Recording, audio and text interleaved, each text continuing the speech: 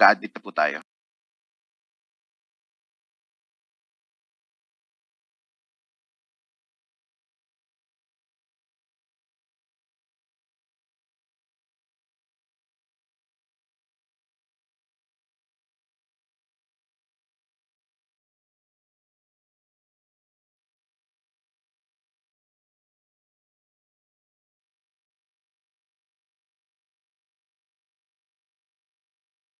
House rules and reminders. Participants are automatically muted upon entry to give everyone a pleasant learning experience. Use earphone or headset for better audio.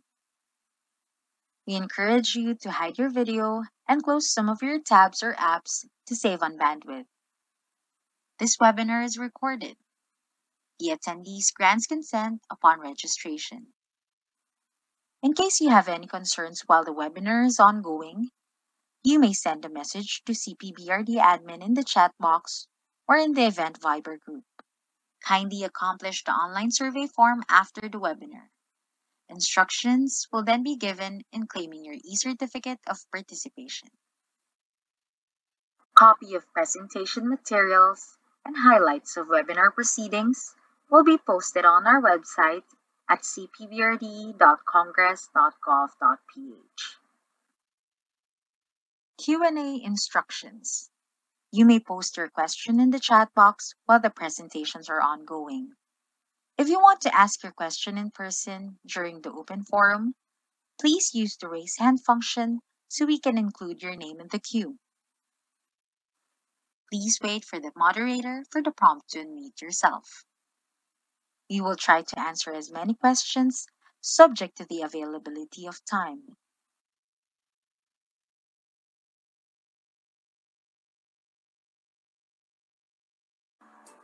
Welcome to CPBRD.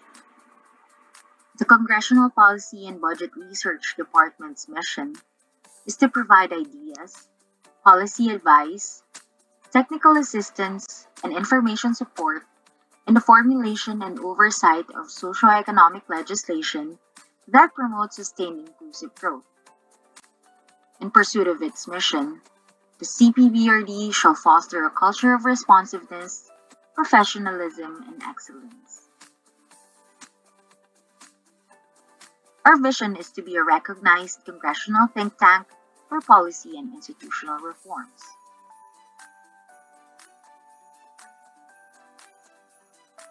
The CPBRD's functions are the following: assist in the formulation of legislative agenda of the House of Representatives, provide analysis on the Philippine Development Plan, undertake analysis of the impact of legislation, research and in-depth studies on identified policy issues, provide the House leadership and members with technical information on important social, economic, fiscal, and institutional policies, provide technical assistance to the Speaker and the House panel for the Legislative Executive Development, Advisory Council, or the LEDAC, and other interagency committees, collaborate with research institutions and development partners, both private and public sectors, for knowledge sharing, policy dialogue, and capability building.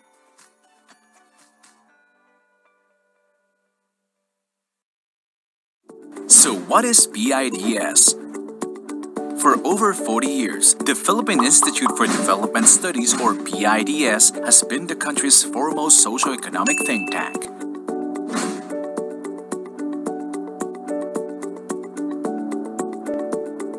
It conducts rigorous and objective policy research and analyses that help the government in crafting relevant policies, plans, and programs in support of the country's long-term vision and development goals. PIDS pursues its mandate through three basic programs: research, dissemination, and outreach. Through its research program, PIDS identifies and prioritizes studies, develops proposals, and conducts research on priority areas. The results of these studies are then disseminated through different platforms, publications,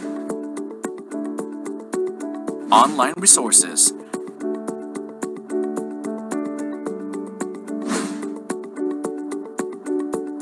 PIDS Corner, seminars, and the Development Policy Research Month, or DPRM, held every September. To shed light on key policy issues, the advice and expertise of the Institute's research fellows are also sought by policymakers, government agencies, private sector, and civil society. Since 1977, PIDS has completed numerous policy studies on a wide range of development topics. This brand of service has then translated to policies and programs that have improved the lives of every Filipino. Philippine Institute for Development Studies, service through policy research.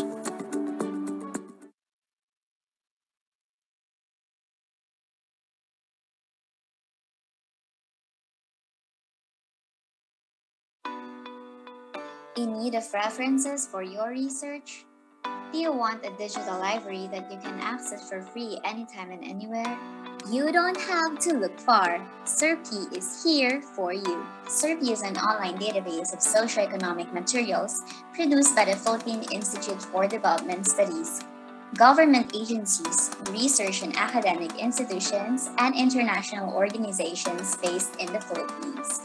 It is the country's first online repository of socioeconomic information, created for policymakers and development practitioners, researchers, educators, and students. To access SERPI, just visit the PIDS website and click the SERPI widget, or type serp-p.pids.gov.ph. SERPI has a wide variety of materials such as journal articles, books, research papers, working papers, policy notes, audiovisual materials, and more. As of 2021, SERPI has more than 50 partner institutions contributing knowledge resources to the database. SERPI provides a comprehensive coverage of references encompassing 22 research themes: labor and education, gender and development, poverty, technology and innovation, trade and industry, and many more. You can search by keyword or author, publication type, research theme, or year published. SERPI has more than 7,000 publications and audiovisual materials that you can access and download for free. What are you waiting for? Visit SERPI now. Socioeconomic Research Portal for the Philippines, innovating knowledge exchange and policy research.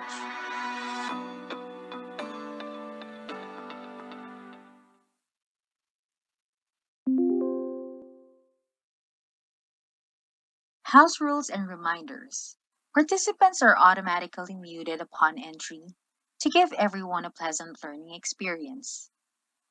Use earphone or headset for better audio. We encourage you to hide your video and close some of your tabs or apps to save on bandwidth. This webinar is recorded. The attendees grants consent upon registration. In case you have any concerns while the webinar is ongoing, you may send a message to CPBRD admin in the chat box or in the event Viber group. Kindly accomplish the online survey form after the webinar. Instructions will then be given in claiming your e-certificate of participation. Copy of presentation materials and highlights of webinar proceedings will be posted on our website at cpbrd.congress.gov.ph. Q&A instructions. You may post your question in the chat box while the presentations are ongoing. If you want to ask your question in person during the open forum, please use the raise hand function so we can include your name in the queue. Please wait for the moderator for the prompt to unmute yourself. We will try to answer as many questions subject to the availability of time.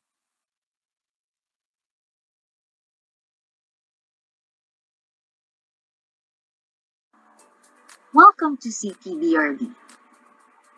The Congressional Policy and Budget Research Department's mission is to provide ideas, policy advice, technical assistance, and information support in the formulation and oversight of socioeconomic legislation that promotes sustained inclusive growth.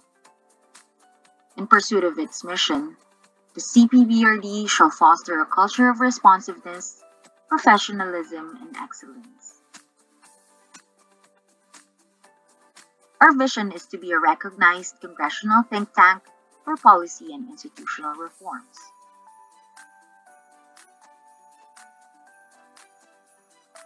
The CPBRD's functions are the following: assist in the formulation of legislative agenda of the House of Representatives, provide analysis on the Philippine Development Plan, undertake analysis of the impact of legislation, research and in-depth studies on identified policy issues, provide the House leadership and members with technical information on important social, economic, fiscal, and institutional policies, provide technical assistance to the Speaker and the House panel for the Legislative Executive Development, Advisory Council or the LEDAC, and other interagency committees, collaborate with research institutions and development partners, both private and public sectors, for knowledge sharing, policy dialogue, and capability building.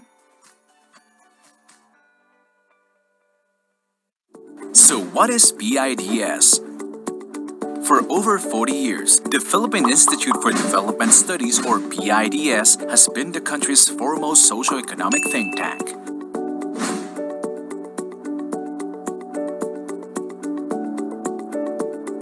It conducts rigorous and objective policy research and analyses that help the government in crafting relevant policies, plans, and programs in support of the country's long-term vision and development goals. PIDS pursues its mandate through three basic programs: research, dissemination, and outreach. Through its research program, PIDS identifies and prioritizes studies, develops proposals, and conducts research on priority areas. The results of these studies are then disseminated through different platforms, publications,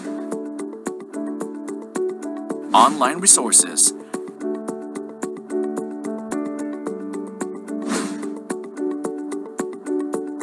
PIDS Corner, seminars, and the Development Policy Research Month, or DPRM, held every September.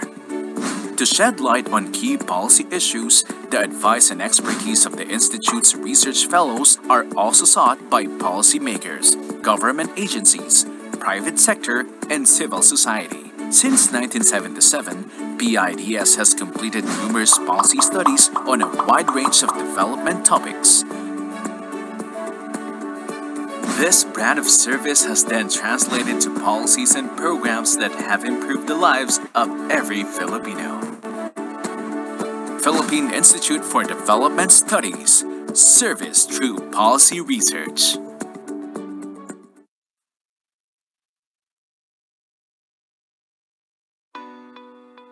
In need of references for your research? Do you want a digital library that you can access for free anytime and anywhere?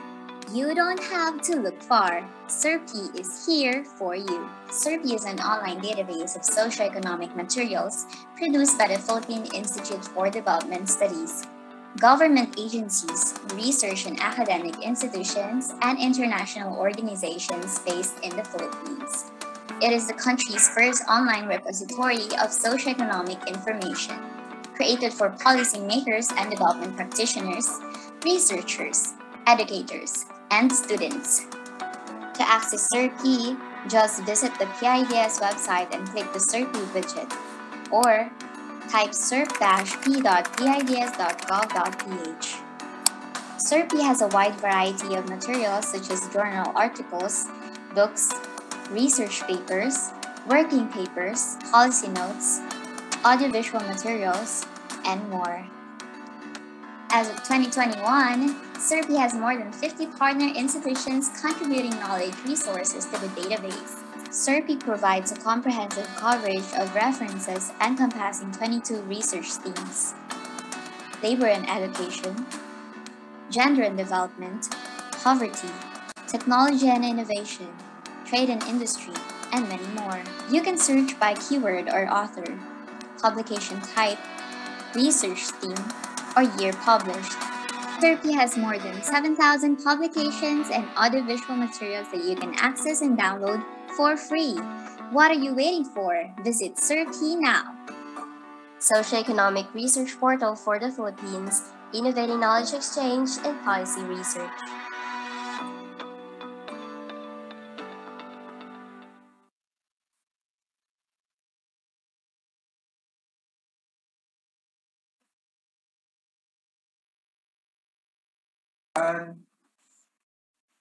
Pleasant day, everyone. Please be advised that our public webinar on assessment of the criteria used in determining LGU fiscal viability will start in 5 minutes.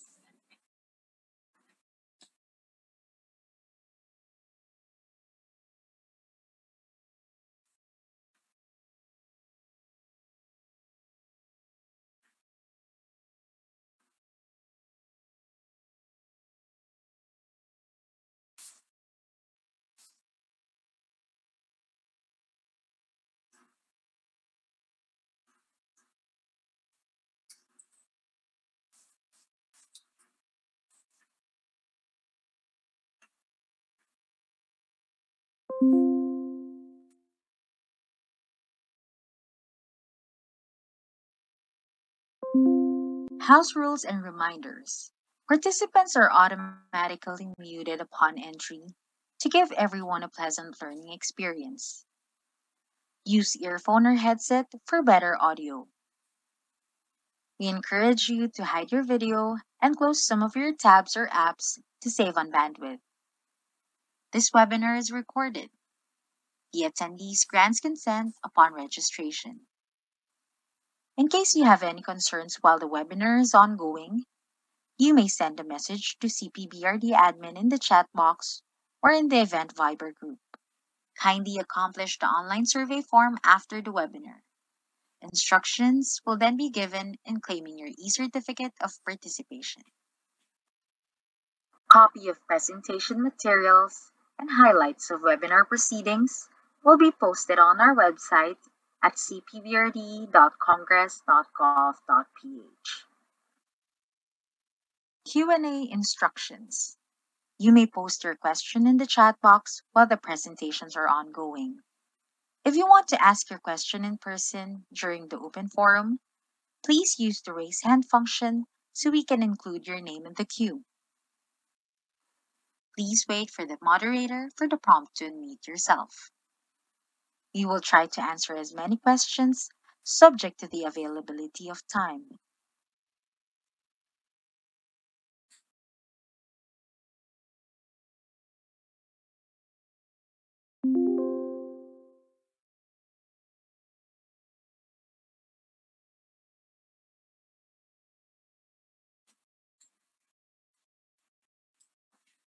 Friends from the Legislative Department, local government units, and the research community, good afternoon.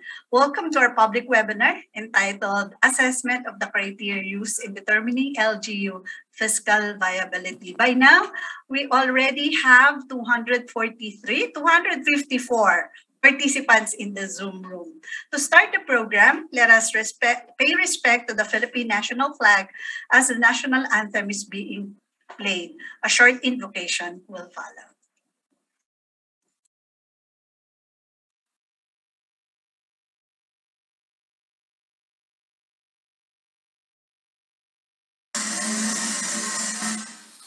Bayang magiliw, perlas ng silanganan, alab ng puso, sa dibdib mo'y buhay.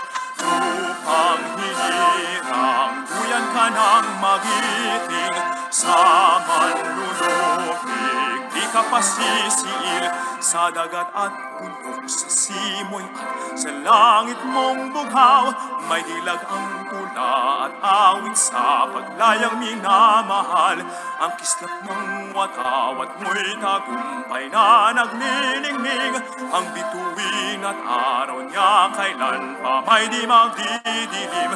Lupa ng araw ng luwalhatit pagsinta, buhay ay langit sa piling mo. Aming ligaya na pag may mga api,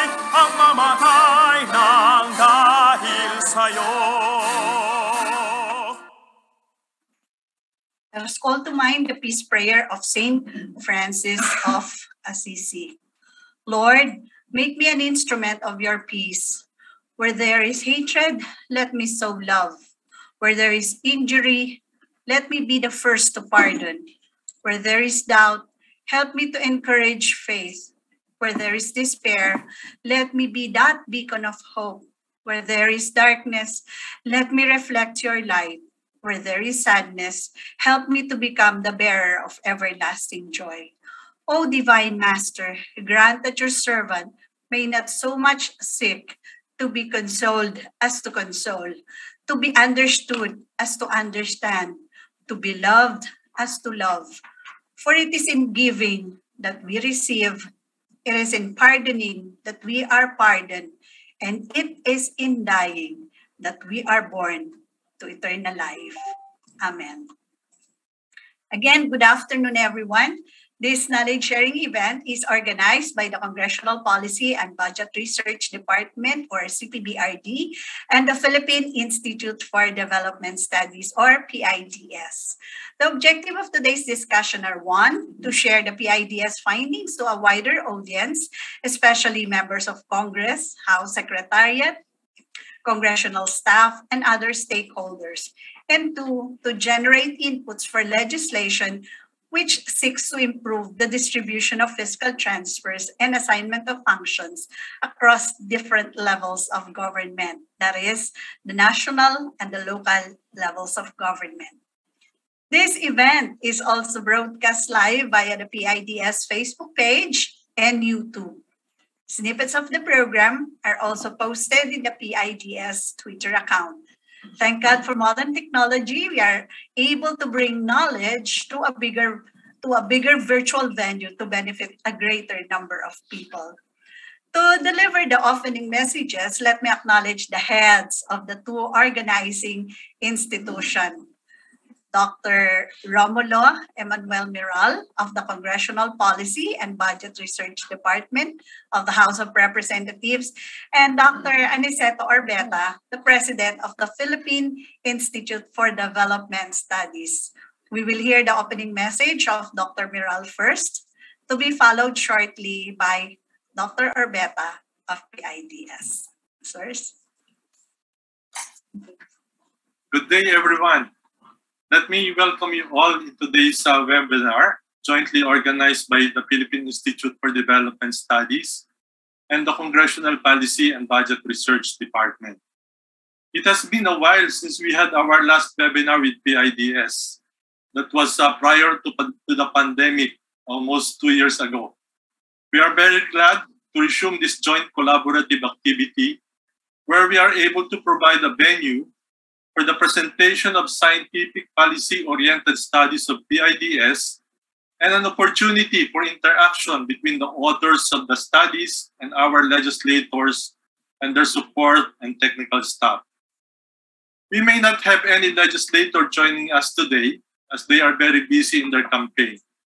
Nonetheless, it is an opportune time for the Secretariat of the House to have this webinar as we start preparing for the 19th Congress.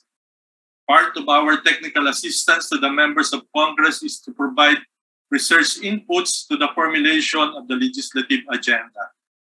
This consists of identifying the major issues and constraints to the development goals of the country and the corresponding policies and programs to address them.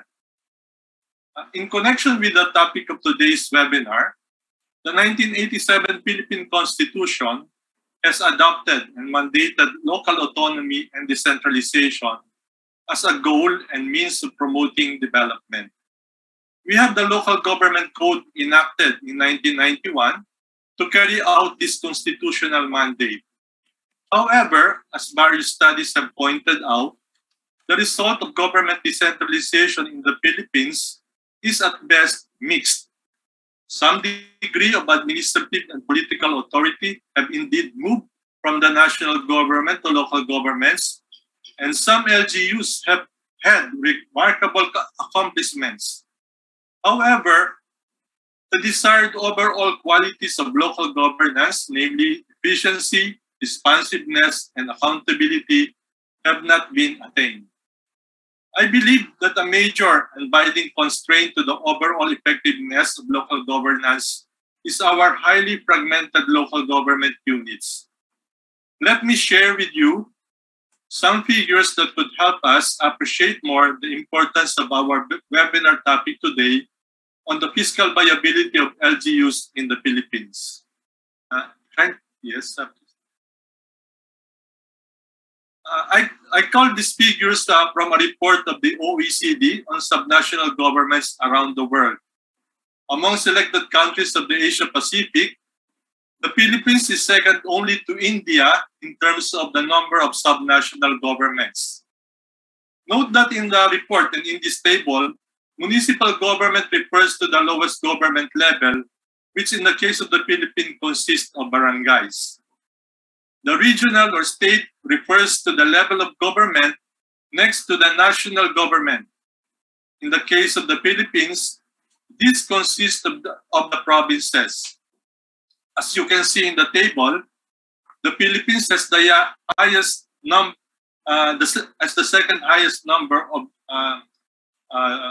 subnational governments. And from the table, you also see that the Philippines has, if you compare, for example, to China, which has a population that is 14 times more, and a land area that is 32 times bigger than the Philippines, it has less than half the number of provinces compared to the Philippines. India is also 13 times more in population and 11 times bigger in land area, but also less than half the number of states. And in Southeast Asia, Indonesia is 2.5 times more in population and 6.4 times bigger in land area compared to the Philippines, but also less than half the number of provinces. Most countries have also two subnational government levels, but the Philippines has three. The Philippines has the highest number of intermediate subnational government units consisting of municipalities and cities at 1,564, which is way above higher than those of other countries. In short, the Philippines has too many LGUs. But not only that, the number of LGUs in the Philippines keep on increasing or multiplying. Do we really need that much number of LGUs? Are they all financially viable? What can be done about this? These are some of the questions that are addressed by the PIDS study conducted by Dr. Justine at Diokno and Dr. Vicente Paqueo that will be presented in today's webinar. We will also have a chance to hear comments from Ms. Sandra Tablan-Paredes, Executive Director of the League of the Provinces of the Philippines, and Mr. Nino Raymind Alvina, Executive Director of the Bureau of Local Government Finance. We would like to thank our resource person and everyone attending this webinar for sharing their valuable time with us as we look forward to a very informative and lively knowledge sharing forum. Again, and thank you.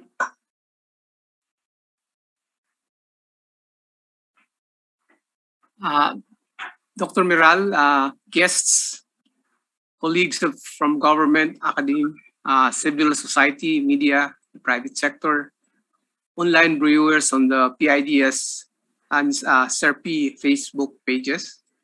Good afternoon and welcome to our webinar. Today, we focus our discussions on the fiscal viability of local government units or LGUs. Implementation of the Mandanas ruling this year gives LGUs additional powers to deliver devolved goods and services to the public by increasing intergovernmental fiscal transfers. Through the Department of the Interior and Local Government or DILG, the national government prepares LGUs for full devolution this year. There are concerns about our LGU's capacity to carry out devolved functions effectively and efficiently. Some experts have also recommended that LGUs first boost their capacity to carry out development projects. Otherwise, there may be problems in implementation of certain functions. Given the greater responsibility and funds assigned to the provinces, cities, and municipalities and barangays, revisiting the rules on establishing LGUs is critical. Since 2019, the National Economic and Development Authority, or NEDA, and the Senate of the Philippines called for a look into the fiscal viability of our LGUs. Similarly, it is beneficial to know whether existing rules create LGUs that effectively deliver on their mandates. For years, PIDS and the House of Representatives Congressional Policy and Budget Research Department, or CPBRD, have been working hand in hand in engaging policymakers and legislative staff to discuss key policy issues. Selected PIDS studies are presented at the House of Representatives to this PIDS CPBRD Joint Seminar Series. Like Dr. Miral, I am pleased that we are reviving the series today through this joint webinar. PIDS is honored to partner with CPBRD in the presentation and discussion of PIDS study entitled An Assessment of the Critical Criteria Used in the Determination of the Philippine LGU Fiscal Viability, authored by PIDS Research Fellow Justine Diokno-Sicat and Distinguished Visiting Research Fellow Vicente Pacquiao. This study examined the fiscal implications of the current criteria for establishing the fiscal viability of local governments in the Philippines. It also tested the impact of the current fiscal viability indicators, explored other government governance and political economy variables on local revenues and expenditures.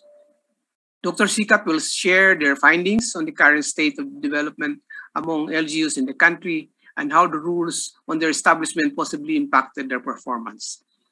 She will also provide some recommendations on improving the government assessment on LGU's fiscal viability. Before I end, I'd like to thank our discussants, the League of Provinces of the Philippines Executive Director Sandra Tablan-Paredes, and Bureau of Local Government Finance Executive Director Nino Raymind Alvina, for joining us this afternoon. We look forward to hearing your insights on the topic. Thank you. I now give back the floor to the moderator.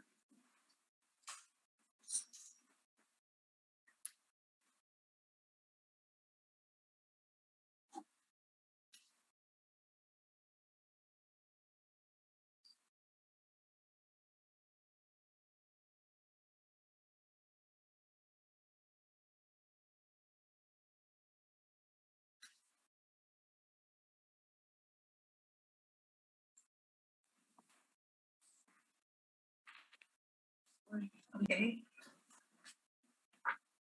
Sorry for that technical glitch.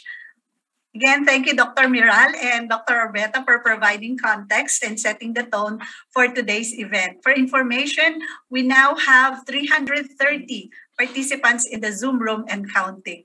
For some administrative procedures, may we request participants to submit their questions in the chat box while the presentation is ongoing. Those on Facebook Live can also post their questions in the chat box. Please indicate the name of the presenter and or the discussant to whom you want to address your question or comment. Should you wish to ask question personally, please use the raise hand button so we can put you on queue. Knowledge sharing to inform public policies and decision-making has long been an engagement between the CPBRD and PIDS. Today, we will tackle the paper done by Dr. Justine Diokno-Sicat together with Distinguished Visiting Research Fellow, Dr. Vicente Pacquiao. Dr. Justine Sicat is a research fellow at the Philippine Institute for Development Studies. Her credentials include a PhD in Business Administration, a candidacy for PhD in Economics, an MS Management, and an MA Economics degree, all from the University of the Philippines, Diliman.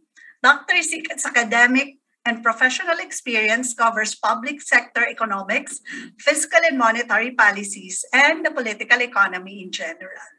As former professor at UP Diliman, she taught courses on the same subject matter. She is also an international consultant in areas of public expenditures and financial management, both at the national and local government levels. Currently, she sits as the president of the Philippine Economic Society.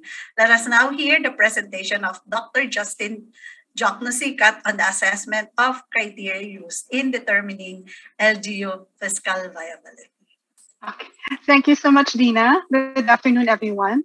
And I'd like to thank first and foremost the CPBRD, primarily DSG June Miral, Novel Bagsal, Director Pam Manalo, and all of those who helped organize this at the CPBRD, as well as our counterparts at PIDS, the RID team of Sheila Siar, and of course headed by Dr. Babes Orbeta. Thank you so much. I'd also like to thank my discussants this afternoon, Sandra Tablan-Paredes, as well as ED Nino Alvina, who was actually my former student. I'd also like to thank my co-authors, of course, Dr. Vic Paqueo. At the same time, I'd like to thank those who helped out in the study, Ms. Angel Castillo, Rixie Madawin, Robert Palomar, and Ms. Lucy Melendez. So this afternoon, I'll be sharing with you the results, or the highlights rather, of our study that discusses the assessment, an assessment of the criteria used in the determination of Philippine LGU fiscal viability. Now, there are two ways to create a Philippine local government. This could be through an act of Congress or by a local ordinance in the case of a barangay. The criteria used to determine LGU fiscal viability is in Administrative Order number 270, Series 1992, and these are verifiable indicators of viability and projected capacity to provide services. And I'd like to underscore this: provide services. And these are namely LGU income, population, and land area. Now, since the passing of the Local Government Code of 1991, the criteria used to determine fiscal viability of LGUs, meaning to create, convert, merge, or abolish, with the exception only of component cities, which was revised through RA 9009 in 2001, has remained the same. Now, what are the possible implications of this as an introduction? No. This could result in LGUs that are unable to provide above basic services, plain and simple, given the current state of varied development across LGUs, which might be compounded with forthcoming increases in transfers with the Mandanas ruling. Second, as Dr. Miral mentioned earlier, and thank you for sharing the international view of fragmentation of SNGs, no? Subnational governments, it could give incentives for lower level LGUs to level up. The current distribution of intergovernmental fiscal transfers within the same level LGUs, i.e. that part which is equal sharing, poses an incentive for lower level LGUs to want to level up to get larger transfers. From 2001 to the present, the changes in LGU structure there was about 68 new cities created, about 46.9% of all of the changes in the PSGC. 25 new municipalities were created, 1.7%, and 107 or 0.3% barangays were created. Now, still on as I mentioned earlier, I'll be showing you varied capacities across local government units, which impact the ability to provide devolve basic goods and services, including the inability. Evidence would include the inability to consistently and some to ever receive the seed of good local governance, varied infrastructure gaps across regions, and varied outcome indicators as well across regions. Now, these are the research questions and objectives. Is there a need to redefine fiscal viability in the establishment of Philippine local governments? How does the Philippines define a fiscally viable LGU? This must first be answered in our study. How has this affected the delivery of devolved goods and services? And are there any other possible criteria or ways to determine viability? I understand that in 2017, there was already an effort with House Bill 6177 to revise the LGU income requirement, which is what this study really focuses on. This was passed at the House of Representatives, but I'm not sure where it is right now. Now, to examine how the current criteria to assess fiscal viability in the LGUs can be improved on, this study will examine how the fiscal viability of local governments is defined, will show the fiscal impact on LGUs of current criteria, and explore other indicators and or criteria or adjustments in current criteria that could be used to establish LGUs. Now, the next slides will just show you the varied development outcome indicators across regions. What we tried in the study was to identify the outcome indicators that could be best identified with performance at the local government level. So these would be based on the devolved services, such as in the case of health. Although it's not entirely the responsibility, of course, of the LGU. This is a devolved function. The national government also has a part to play in terms of infant and maternal mortality.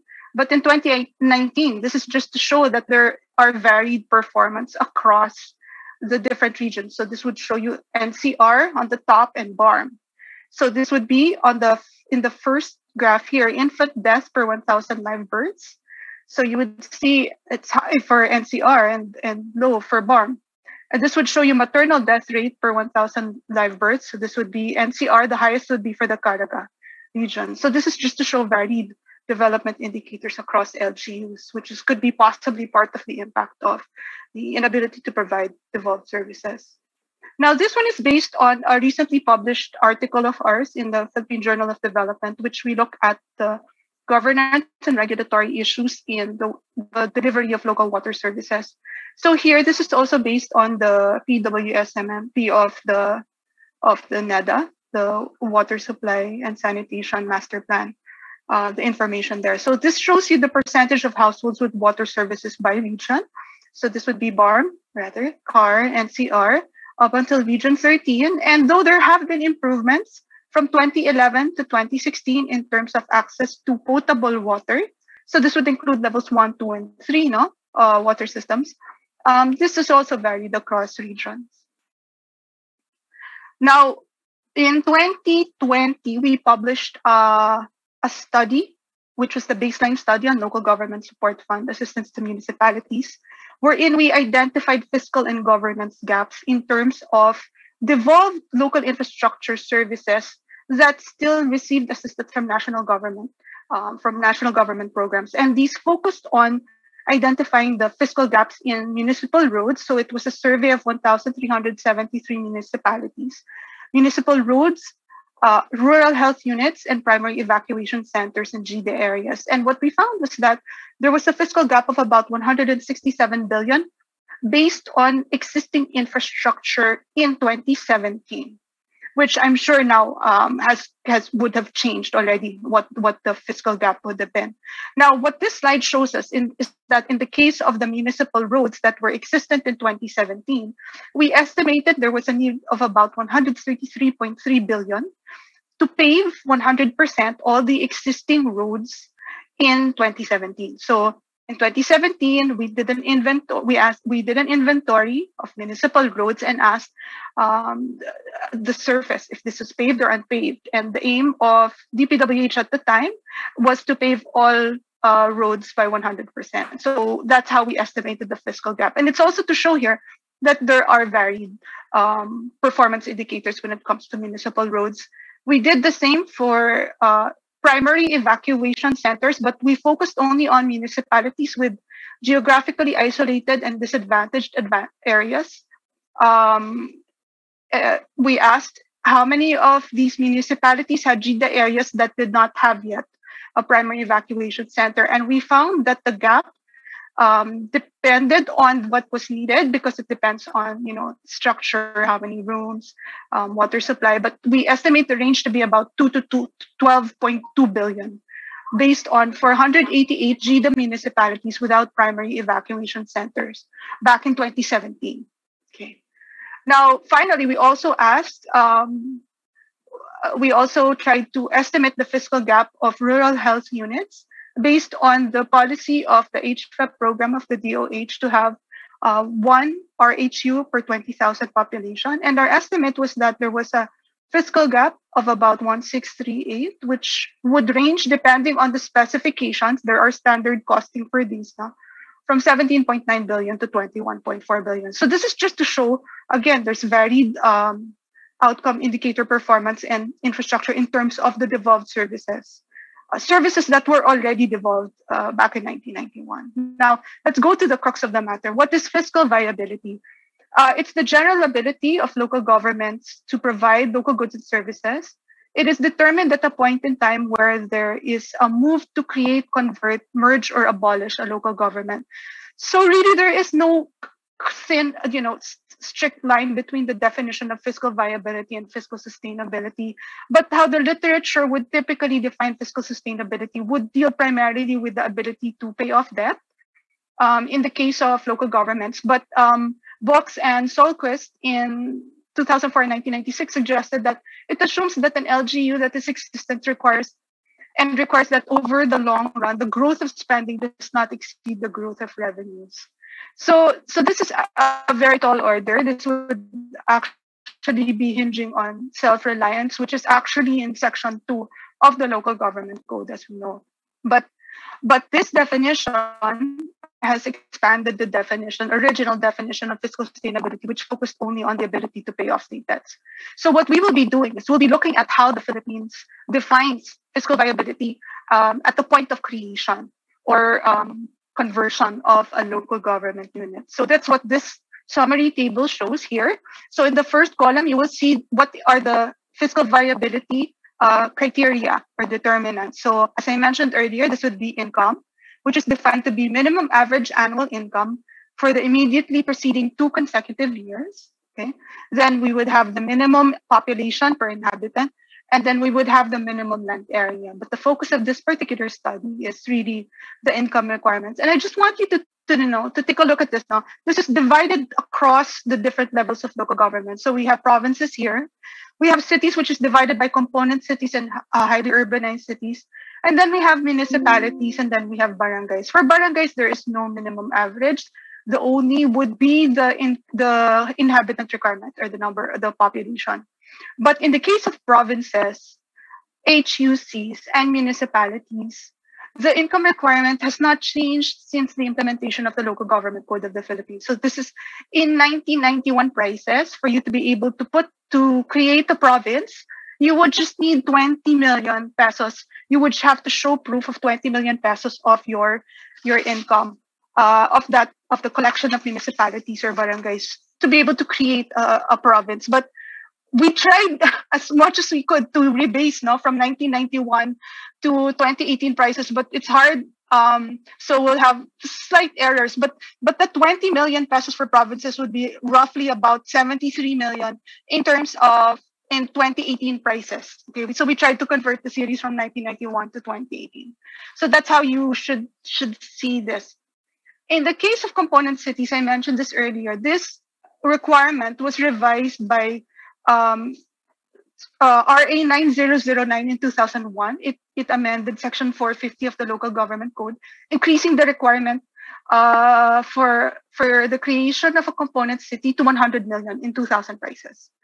But the odd thing is that the HUCs and the HUCs is still, the requirement is 50 million pesos in 1991 prices. At least that's how we've read the laws. No? So this would be equivalent to about 183 million pesos in 2018 prices.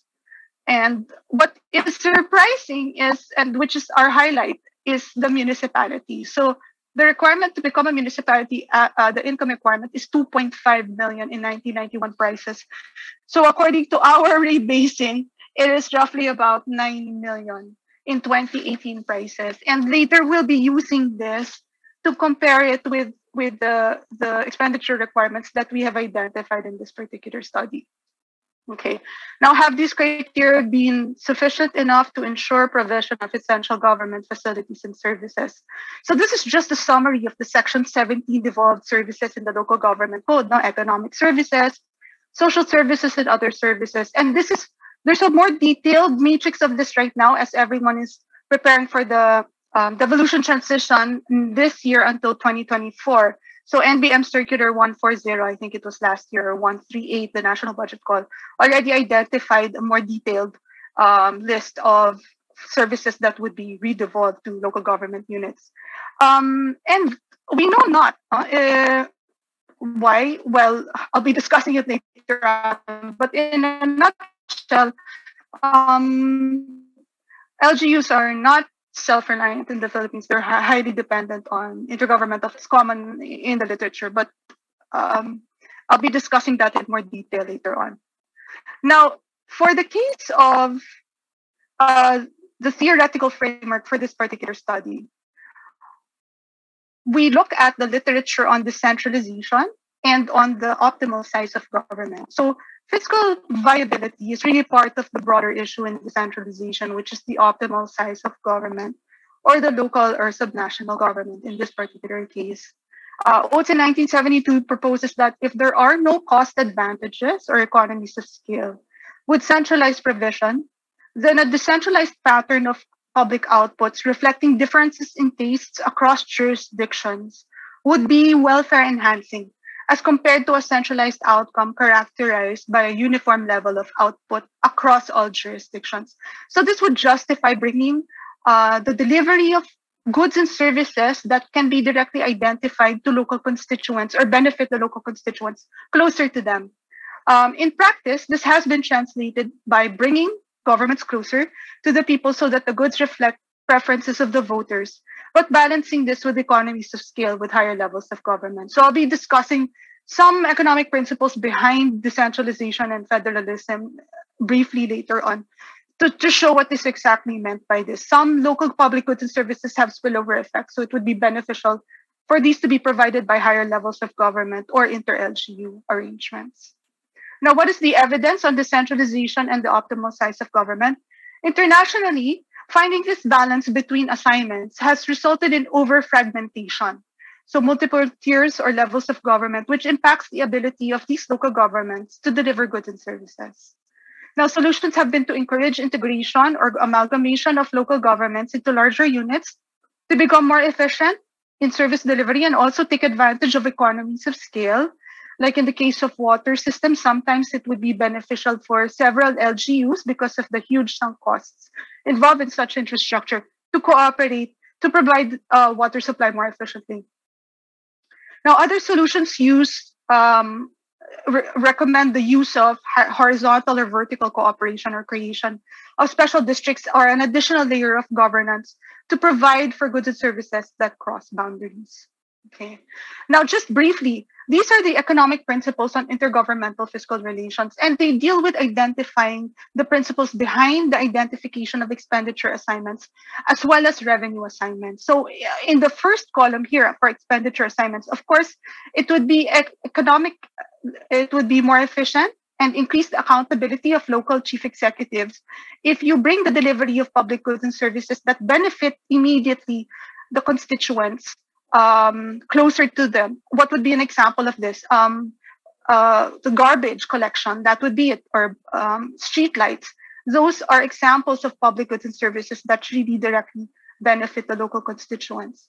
Now, there are also challenges and considerations in the expenditure assignment with regard to internalizing externalities, as we call it in economics, or the spillover effects. What are these? These are public goods and services such as local roads, which cross boundaries, or water services, perhaps irrigation also.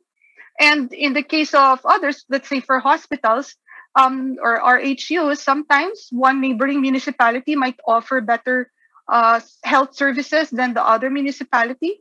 So nothing would stop someone living from another municipality going to that municipality wherein that person is not a resident. So these are what you call externalities and spillover effects in the case of local public goods and services, which might actually require a higher level of government or coordination across several LGUs. Also, in the assignment of expenditure responsibilities, economies of scale in both administrative and compliance costs must be considered. My example earlier was, let's say, the establishment of a water district. It might be beneficial for several municipalities to cooperate in this.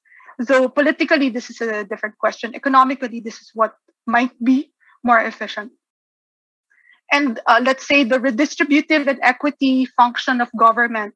This would be, in the case of typically this should be left to the national government, especially when it comes to income redistribution. An example of this would be, let's say, the 4-piece program, which I heard from the SWD in the devolution transition plan. It still would be absorbed by the national government. But there are some that social welfare programs, which I think LGUs are already implementing, such as for the AICs, assistance to individuals in crisis situations, and PWDs. You already have your own version of these programs. So these will be left because you can better identify your constituents and who needs assistance at your level. So that would be one of the principles behind expenditure assignment. When it comes to revenue, bottom line, let's say in case of taxation, the mobility of factors of production such as land, labor, and capital should what is considered. Local governments would typically be assigned responsibility for taxation of immobile factors such as land and properties, because this one you cannot pick up and leave a local government unit to avoid the tax. Okay, that's why real property taxes are assigned to local governments, because the factor of production cannot, it's immobile, it cannot be moved. Now, administrative costs as well as redistributive costs are also considered in revenue assignments. Now, what is the international evidence when it comes to the optimal size of governments and, let's say, fragmentation? Well, decentralized countries vary in the determination of the number of levels of governments, and the slide showed by Dr. Miral from OECD would be evidence of this. Now, evidence also shows that higher fragmentation is more costly due to poorer expenditure management. The inefficiency in the delivery of services with an over-fragmented government has led central governments, such as in Canada, in recent years to reconsider organization and structures of the levels of government. In almost every instance, major municipal consolidations and amalgamations have been initiated or driven by senior levels of government, with the major rationale generally being that of cost savings and improved efficiency. Many of these initiatives have been accompanied by offers of financial rewards for the restructured municipalities, and nothing if restructuring does not take place. Now, on to the results of our methodology and the study itself proper. The methodology, data, and scope. So we use the mixed method approach, including descriptive and regression analysis using a combination of secondary and primary data. The baseline study, which I mentioned earlier, we published in 2020. We have a unique cross-sectional municipal database, which we combined with other information and data from other government sources. Now, we have two approaches to this study. We do a regression analysis to determine the relevance still of the existing criteria. And then we also do an exercise trying to estimate the cost of devolved function. This is challenging because there are different priorities across LGUs. But what we did was we tried to estimate the staffing complement, the HR, human resource complement. How much would it cost to fill all of the LGC mandated positions? And that was our, preliminary approximation for the cost of devolved functions. Now let's see some stylized facts here. So these three slides here shows that, okay, we have here provincial income distribution, municipal income distribution, and city income distribution. What we see is that it is only cities that could typically finance all of its spending. And what do we mean by this? If you take a look at provinces, there are two columns here. The blue column represents the proportion of local services compared to the proportion of external services, of local income sources compared to the proportion of external income sources. So as you can see here, provinces are heavily dependent on external sources, which is primarily comprised of the internal revenue allotment, now we know as national tax allotment. So that would be the trend line here on top. Okay, so we're just superimposing it here. The same story for municipalities. Okay, local sources are the blue column here, and external sources are the gray column. So the external sources get a larger proportion of municipal LGU income. And the trend line still is that it's ERA. That is the primary source of external sources, because we also have shares from national wealth and others.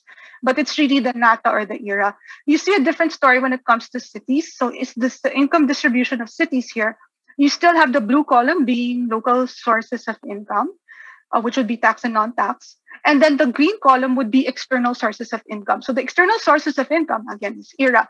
And what we see is that, by and large, cities are more capable of raising revenues to finance their spending. Okay, so this is just a summary. I'll just skip this. No, it compiles provinces, cities, and municipal income distribution. Now, for this one, this shows you the expenditure distribution depending on the four major sectors: general public services, economic services, social services, and then we also include capital investment expenditures here. As you can see, for provinces, municipalities and cities, general public services, which is the cost of administration or the bureaucracy, would get the largest share, yes. But in the case of provinces, they spend more on social services, while you would see more spending on capital outlays, especially for cities. Okay, this is just a summary of that particular structure. Now, this one is very interesting. We just did an exercise. We looked at the share of provinces and municipalities. I can't see that. They could raise, so this is the local source income, okay, to two factors, right? Okay, one would be local source income to LGU expenditures, and one would be local source income to what we define as devolved functions. Okay, so what do we mean by that?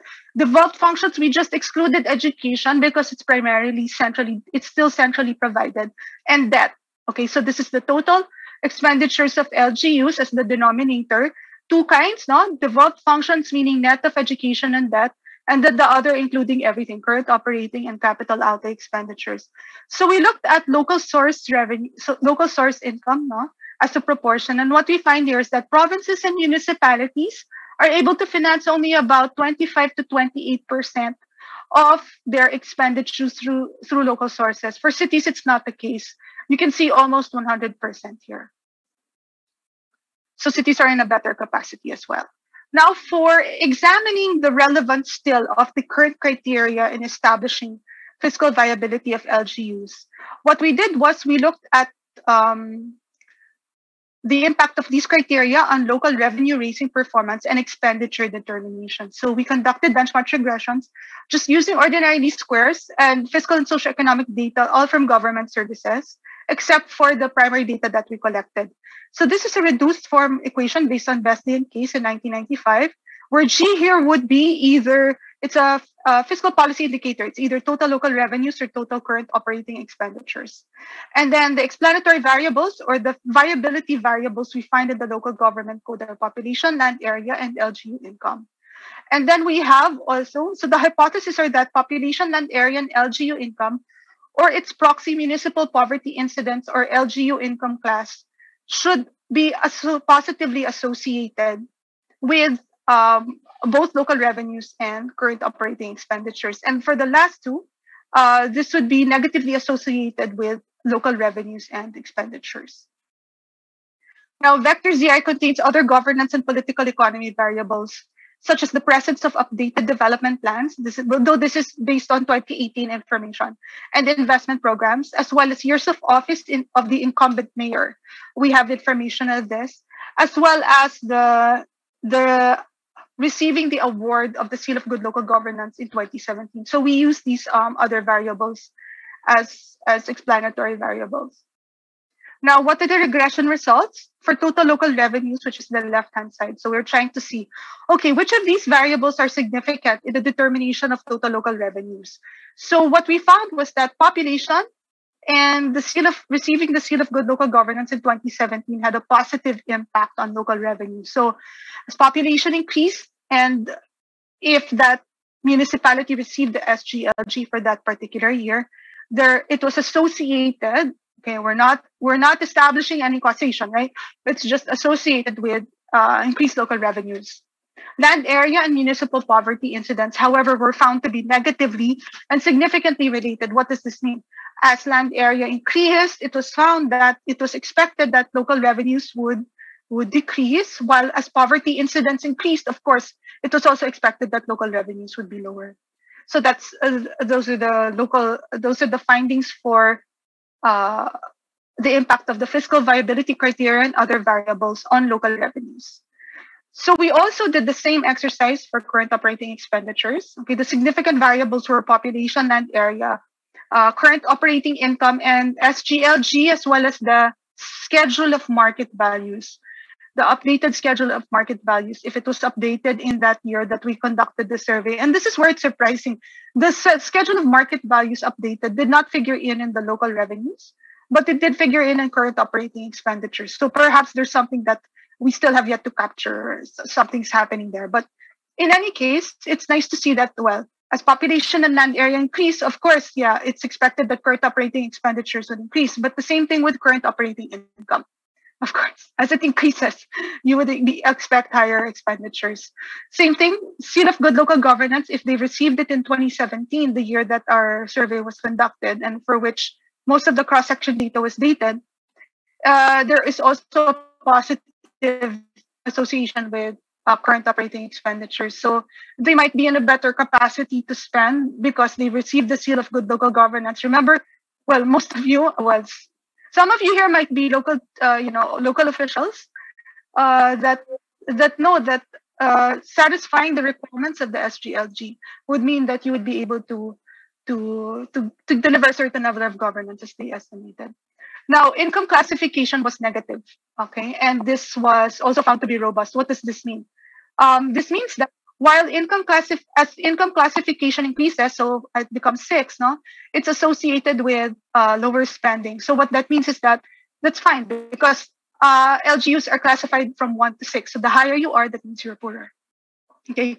The only governance or political economy variables that were significant are the SGLG and the updated schedule of market values. Although this one was only in the case of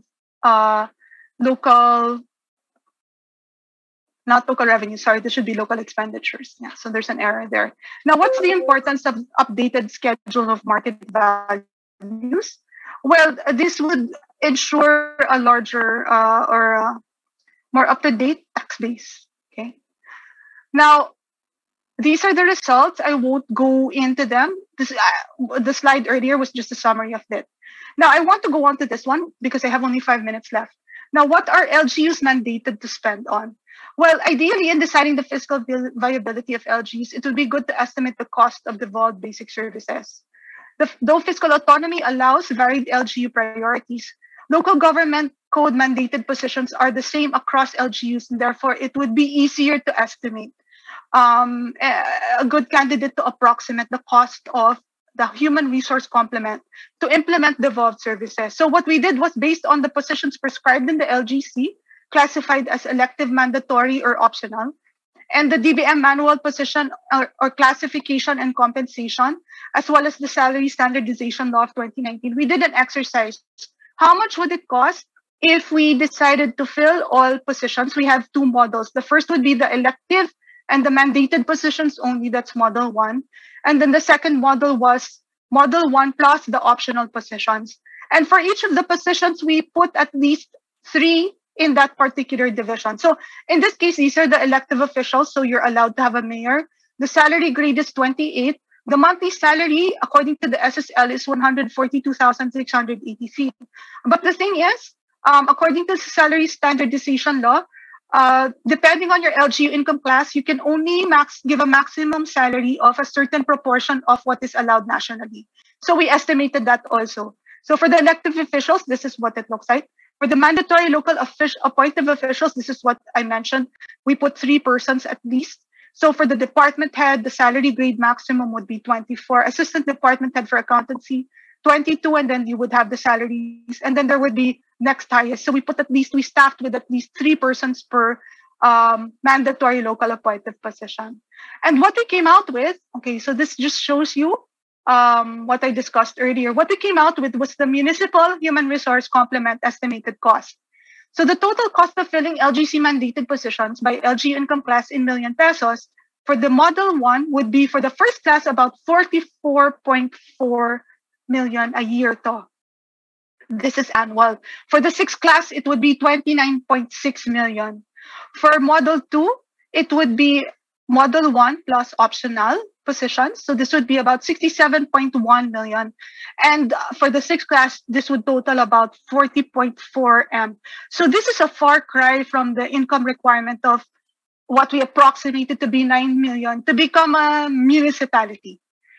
Medyo malayo siya. So what we did was we just did an exercise. So this table shows you the proportion of the income requirements we established using model 1 and model 2 to 3 different denominators. Okay, total local source income, total LGU income, and total expenditure. So in the case of LGU sourced income, let's say the income requirement for a first-class municipality to fully staff elective and mandatory is about 60% of its local source income. It's 16% of its LGU income and 20.8% of its LGU expenditures. So you're fine here, right? You can still afford it at first class. But when you go down, let's say for Model 1 only, to the fourth income class, actually you're still in pretty good position. Remember that the maximum PS cap would be 45% to first to third income class, while it's 55% to fourth to sixth income class. So it's the fifth income classes and lower that would be in trouble when it comes to Model 1. But in Model 2, it's only actually the first class that would be able to finance, let's say, all of its, about 31% of spending and still stay within the local government mandated PS cap. Okay. Now this one, this is even larger. So the fiscal gaps I described to you earlier as a proportion of the same indicators we described. So these are in proportions. So let's say for the first income class, we estimated the fiscal gap for local roads, rural health units, and evacuation centers to total local source income of the first class LGUs, and it was about 254%, 1,000%. Okay, so just the last two slides, if you will indulge me. So what are the general findings? Well, there's strong evidence in the need to revise the minimum requirements of LGUs to minimize the issues of fragmentation or there being a larger number of LGUs that struggle to deliver devolved basic services. Increasing the minimum LGU requirements would make it more challenging to become an LGU, therefore reducing fragmentation. Furthermore, redefining average income to be those locally raised would make it more stringent for LGUs to level up. Now, there could be an asymmetric approach to ensure self-reliance across levels of LGUs by reducing the subsidies received, let's say. But I know this would be politically challenging. Now, what are the recommendations? Amend sections 442 and 461 of the local government code to increase the minimum income requirement, allowing the creation of municipalities, provinces, and HUCs as well. Given the existing number of municipalities, what could be done to ensure improved delivery of services are the following. Encourage amalgamation or cooperation across different LGUs for certain functions that have spillover effects. If amalgamation or cooperation is a challenge, the good or service that has cross-boundary effects could be assigned to a higher level of government. The studies estimates for the LGU human resource complement are just a starting point for determining the LGU income level wherein a municipality should be deemed as fiscally viable. Okay, future studies could be the review of the NATA distribution as well as enhanced inter-LGU cooperation. So these are my references, and thank you very much. Looking forward to the discussants' presentations. Indeed, the study done by Dr. Sicat is of interest to all of us, not only as policy analysts and researchers, but more so as constituents of our respective local government units. Thus, we invited two LGU finance specialists to give their views on the issue at hand. With us today is the Executive Director of the League of Provinces of the Philippines, Ms. Sandra Tablan-Paredes. Ms. Paredes has dedicated 35 years of service in both private and public sector, particularly in the legislative department under former Senator Joelina. She also served as consultant to the ILG, DNR in the city of Manila under then Mayor Lito Atienza. Ms. Paredes holds the distinction of being the first executive director of the Union of Local Authorities of the Philippines, or ULAP, since its inception in 1997 up to 2005. Concurrently, she served as executive director of the League of Provinces of the Philippines, or LPP, from 1996 to 2005. She regained her position as LPP executive director in 2016 up to the present. In June 2020, she was appointed as member of the CHED Technical Panel for Public Administration and will serve as such until June 2024. Director Paredes completed her bachelor's degree in economics as a Dean's Lister in UP Diliman. She is currently pursuing his Juris Doctor degree at the Ateneo University School of Law. Her main advocacy at present is protecting the gains of fiscal and local autonomy of LGUs, particularly in ensuring the correct implementation of the Supreme Court ruling on the Mandanas Garcia petition. Right after Ms. Paredes, we will hear from the Executive Director of the Bureau of Local Government Finance, Mr. Nino Raymind Alvina. Director Alvina is involved in policy formulation, implementation, capacity building, supervision and coordination of treasury and real property assessment operations of all provinces, cities, and municipalities. His previous works in the BLGF include property evaluation and taxation reforms, design and implementation of fiscal sustainability scorecards, fiscal performance standards for LGU, subnational debt policies, and monitoring. He was also involved in the professionalization of assessors and treasurers, including the DOF policy on standardized examination and training for treasurers. ED Alvina graduated from the UPNC-PAG and completed executive programs on fiscal decentralization from Stanford School of Public Policy, Duke University, and on metropolitan and urban finance from Miral Institute of Urban Management, New York University. At this point, let me turn over the virtual microphone to Executive Director Sandy Paredes for insights on the paper of Dr. Justine Sicat and Dr. Vic Paqueo. Thank you, Ms. Dina. First, let me correct you. I'm a law student of Arellano University School of Law, not Ateneo. I can't afford Ateneo. So to begin my presentation, I'd like to first also inform Justine, there are also new provinces created since 1991. No? There are actually 8. I think it was inadvertently not mentioned, but from 1991, or prior to the code, there were only 73, and then Biliran, Guimaras, Sarangani, and the others were created, and so far no amalgamation or abolition of the provinces as of this time. I think also for the cities, tatlo, Island Garden City of Samal and Bacon and Sorsogon City. And also, well, recently Palawan was supposed to be split into 3, Palawan, Palau 2, and Palau 3, but it lost in the plebiscite.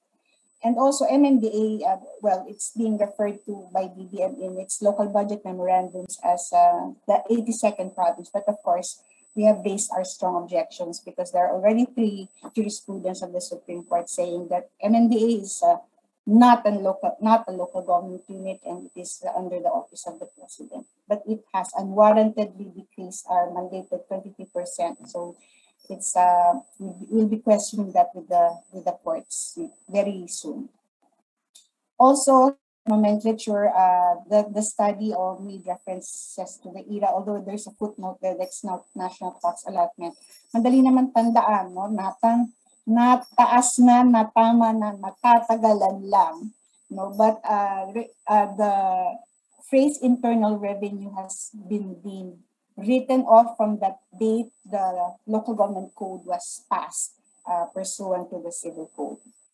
And this is, I'm sure Nino will show this also, but let me just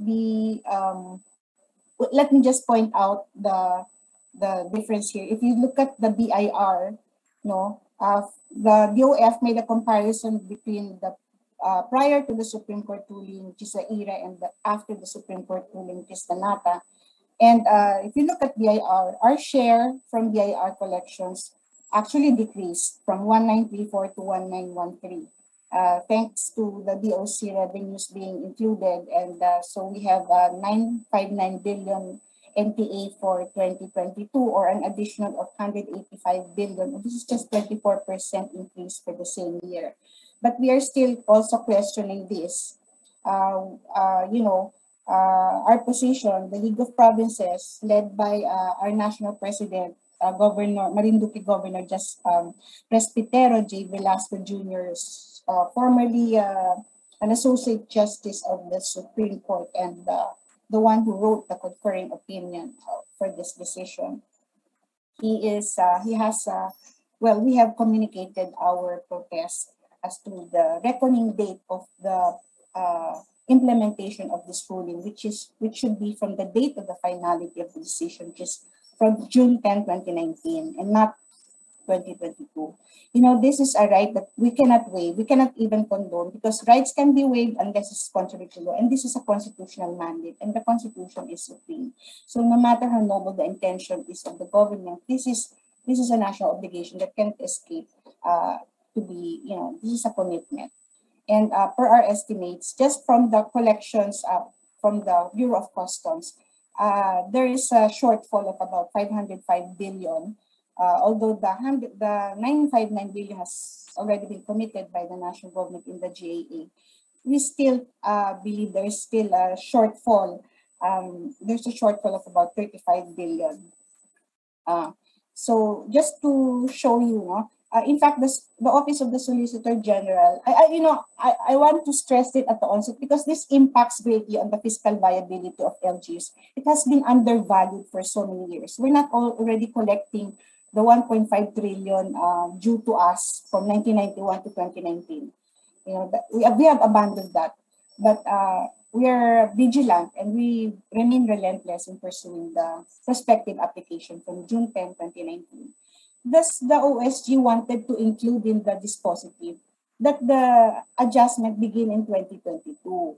And what did the Supreme Court say? It denied that motion for clarification. And Chief Justice Bersamin said that the adjusted amounts can be deemed effective only after this ruling has lapsed into finality. And when is this? This is on June 10, when it was recorded in the books or the entry of judgment to be June 10, 2019. And the court just said, bahala kayo how you will implement it. If you know best, based on the Tres Politicas doctrine, they cannot compel the executive and legislative as to how to implement the ruling. But the fact remains that the reckoning date remains at from June 10, 2019 onwards. So, and for 2022, prior to the local government, prior to the Supreme Court decision,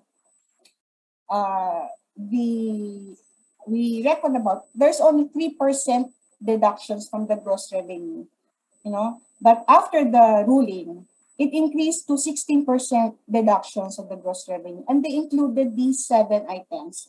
The block grant from BARM, about 67 billion. That's like the era. It's a 5% block grant from the collections of customs and the BIR. Why should it take precedence over the LGU's NATA? It's on the same footing. Why should it take precedence? It's not even a tax measure.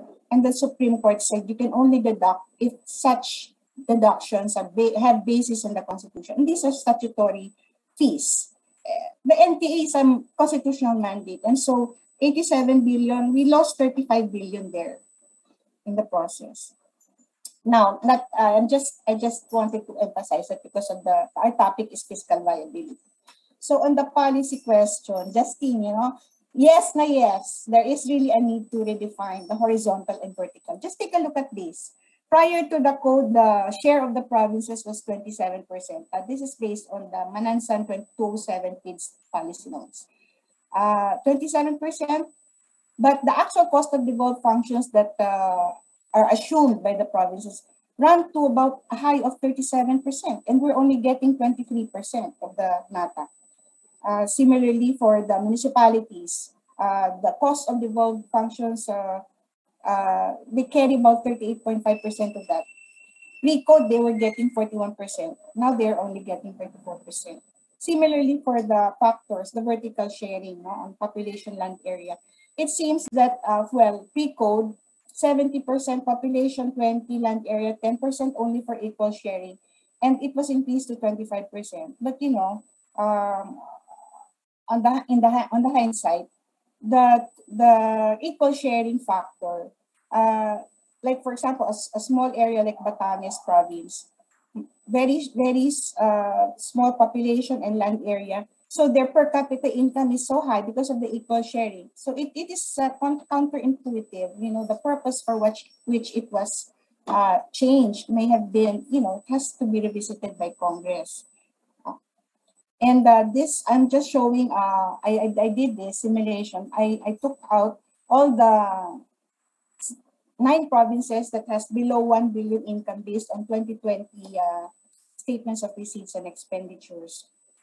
And there are 9. Actually, there are based on the local government code requirements on the three factors on population, land area, and income. Actually, Justine, there are 7 provinces, ito, naka-highlight ito, 7 provinces which are way below the codal requirements for land area and population. And there are about 20 provinces, itong 7, both 2 requirements, they fall short. 20 provinces, land area below 2,000 square kilometer, and 13 provinces below the population requirement of 200,000. But all provinces are compliant with the income requirement, and the lowest is Davao Occidental at 171. So the 20 million cap benchmark is way below. So it has to be adjusted. And is there a need to redefine fiscal viability? Of course, yes na yes din kami dyan, no? But again, this is the prerogative of Congress. We cannot do anything about that. You know, as executive, we can just recommend. But ultimately, it's a political will. And the people will have to approve that in a plebiscite. On the fiscal viability, the study, well, time and again sinasabi, era-dependent ang probinsya at mga munisipyo. Of course, there's a need to raise local revenues because if LGUs are not physically viable to deliver the basic services, it defeats their very purpose. And so, we believe that for the fiscal viability, number 1, correct dapat yung pag-compute. Second, the tax assignments and restrictions, it varies per LGU. So, provinces, you know, Justine said cities are more capable or physically viable in delivering basic services. But it is because we don't have the same taxing powers that cities have. Yung business tax nila, we don't have that. We don't even share in the income of the component cities. So, ang dami ng unfunded mandates that take a toll on the fiscal viability of LGUs. The NTA will even decrease by 2023 because of lower tax collection. And the public programs, projects, and activities of NGAs are now being transferred or passed on. Sabi nga ni Justine, redevolved. And former Senator Chis Escudero and Governor Chis estimates, in pinag-aralan nila ang GAA 2022, they surmised that it runs to a high of 1.2 trillion PAPs o PPAs that will be discontinued. So nawalan kami ng 1.2 sa mga LGU. That's 7 times the 185 billion increase in the NATA. So that's very difficult. We're giving expectations to the people that LGUs might not be able to deliver. Also, national government is highly dependent on the share from national taxes. One thing that I'd like to highlight and take up the opportunity that Congress is here, the side use of taxation. Sana ayusin na natin to because the benefits for Imperial Manila is really very detrimental. Look at this chart. This is 2015. Only the 5 cities collect 30% already of the total local revenues at yung 99.7%, pinaghahatian na lang yan ng 1,699 provinces, cities, and municipalities. So there's really an imbalance, no? There's a fiscal imbalance. And take a look at this. I used already the 2020 Statement of Receipts and Expenditures to compare the collections of cities vis-a-vis provinces on taxes on business. Quezon City, look, 15 billion, 9 billion Makati. Tignan niyo naman ang probinsya. Top 5 na ito, 414 million.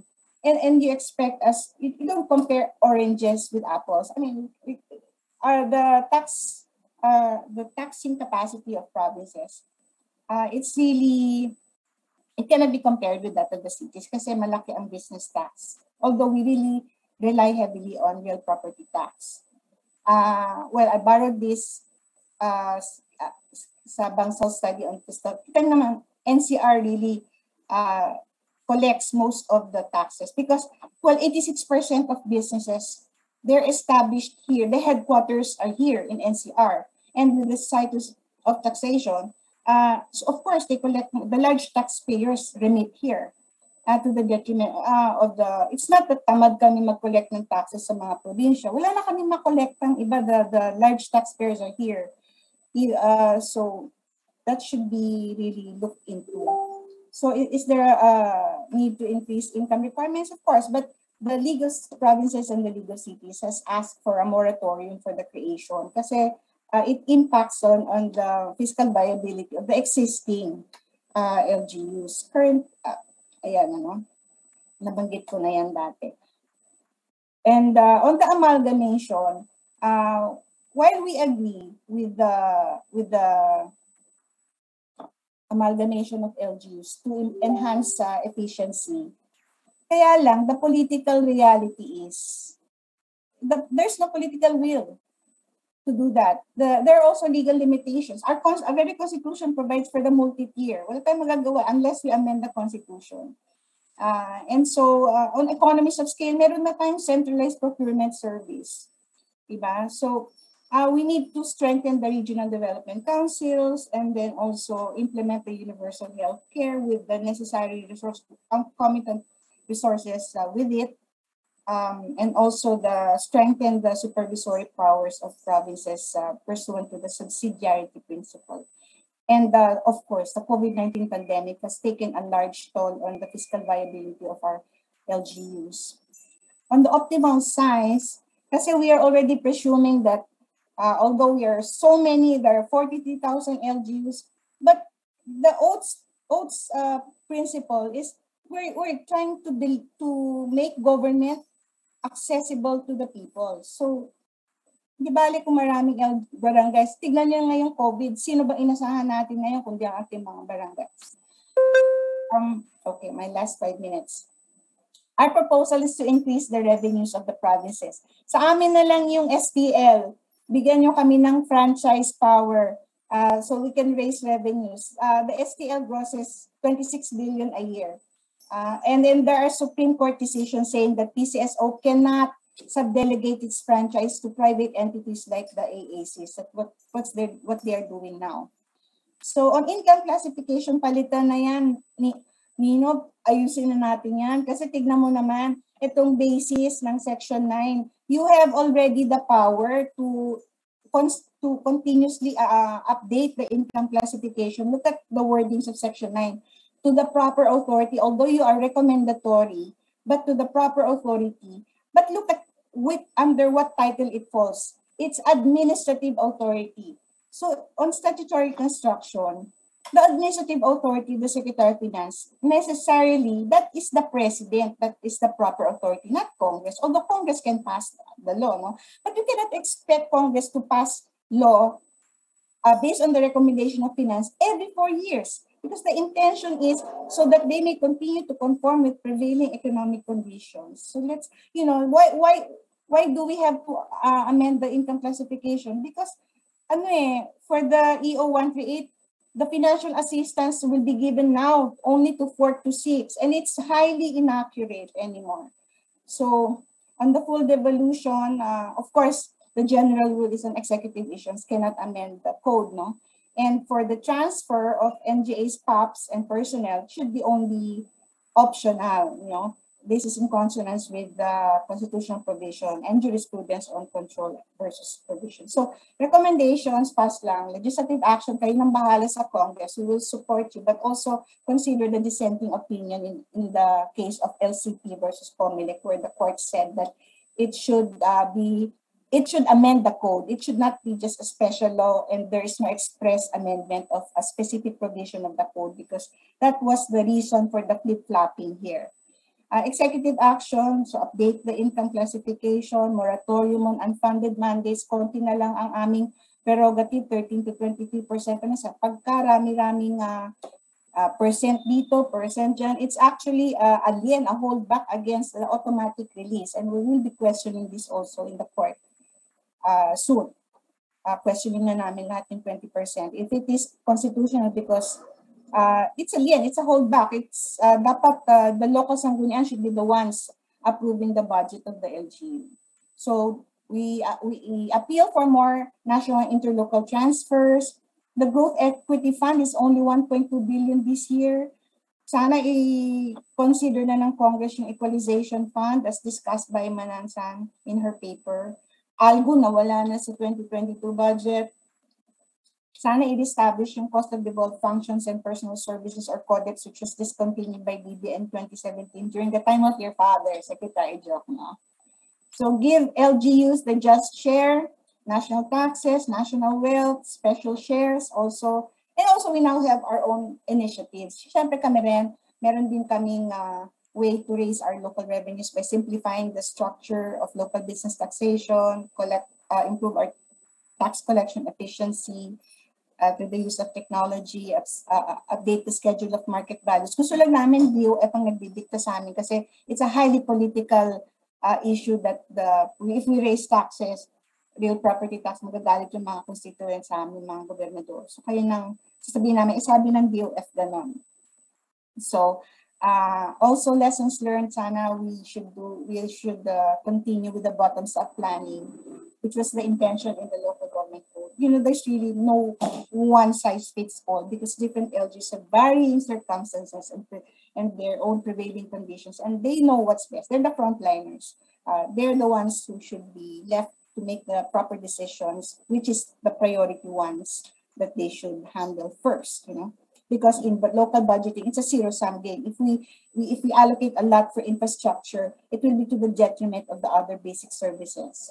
So right now we are too centralized pa rin. The NTA is only from an average of 15%, it's now 19% with the Mandanas ruling. It's still way below the 23% average of subnational governments in Southeast Asia. And in Asia, it's even 34%.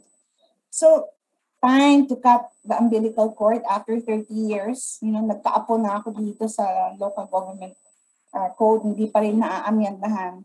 And hopefully, we can protect the gains of LGUs in fighting for their fiscal and local autonomy and giving us just sharing our share. So thank you. I'm on time. So thank you. I turn over now to the floor to Nino. Okay, I hope everyone can hear me. I'm sorry, I don't have a PowerPoint to be shared, but first I'd like to greet everyone a very good afternoon, especially to Dr. Miral, the Director General of the Congressional Policy and Budget Research Department of the House of Representatives, Dr. Aniceto Orbeta, the President of the Philippine Institute for Development Studies, to PIDS Research Fellow Dr. Justine Diokno-Sicat, who was my professor not so long time ago, and Dr. Vincent Pacquiao. I'd like to acknowledge also here Director Pam Diaz Manalo, Deputy ED Dina De Jesus Pasagi. Thank you for the introduction, ma'am. To my co-discussant, ED Sandy of the LPP, to officials of the PIDS and CPBRD, other think tanks and researchers and guests in attendance today. Good afternoon.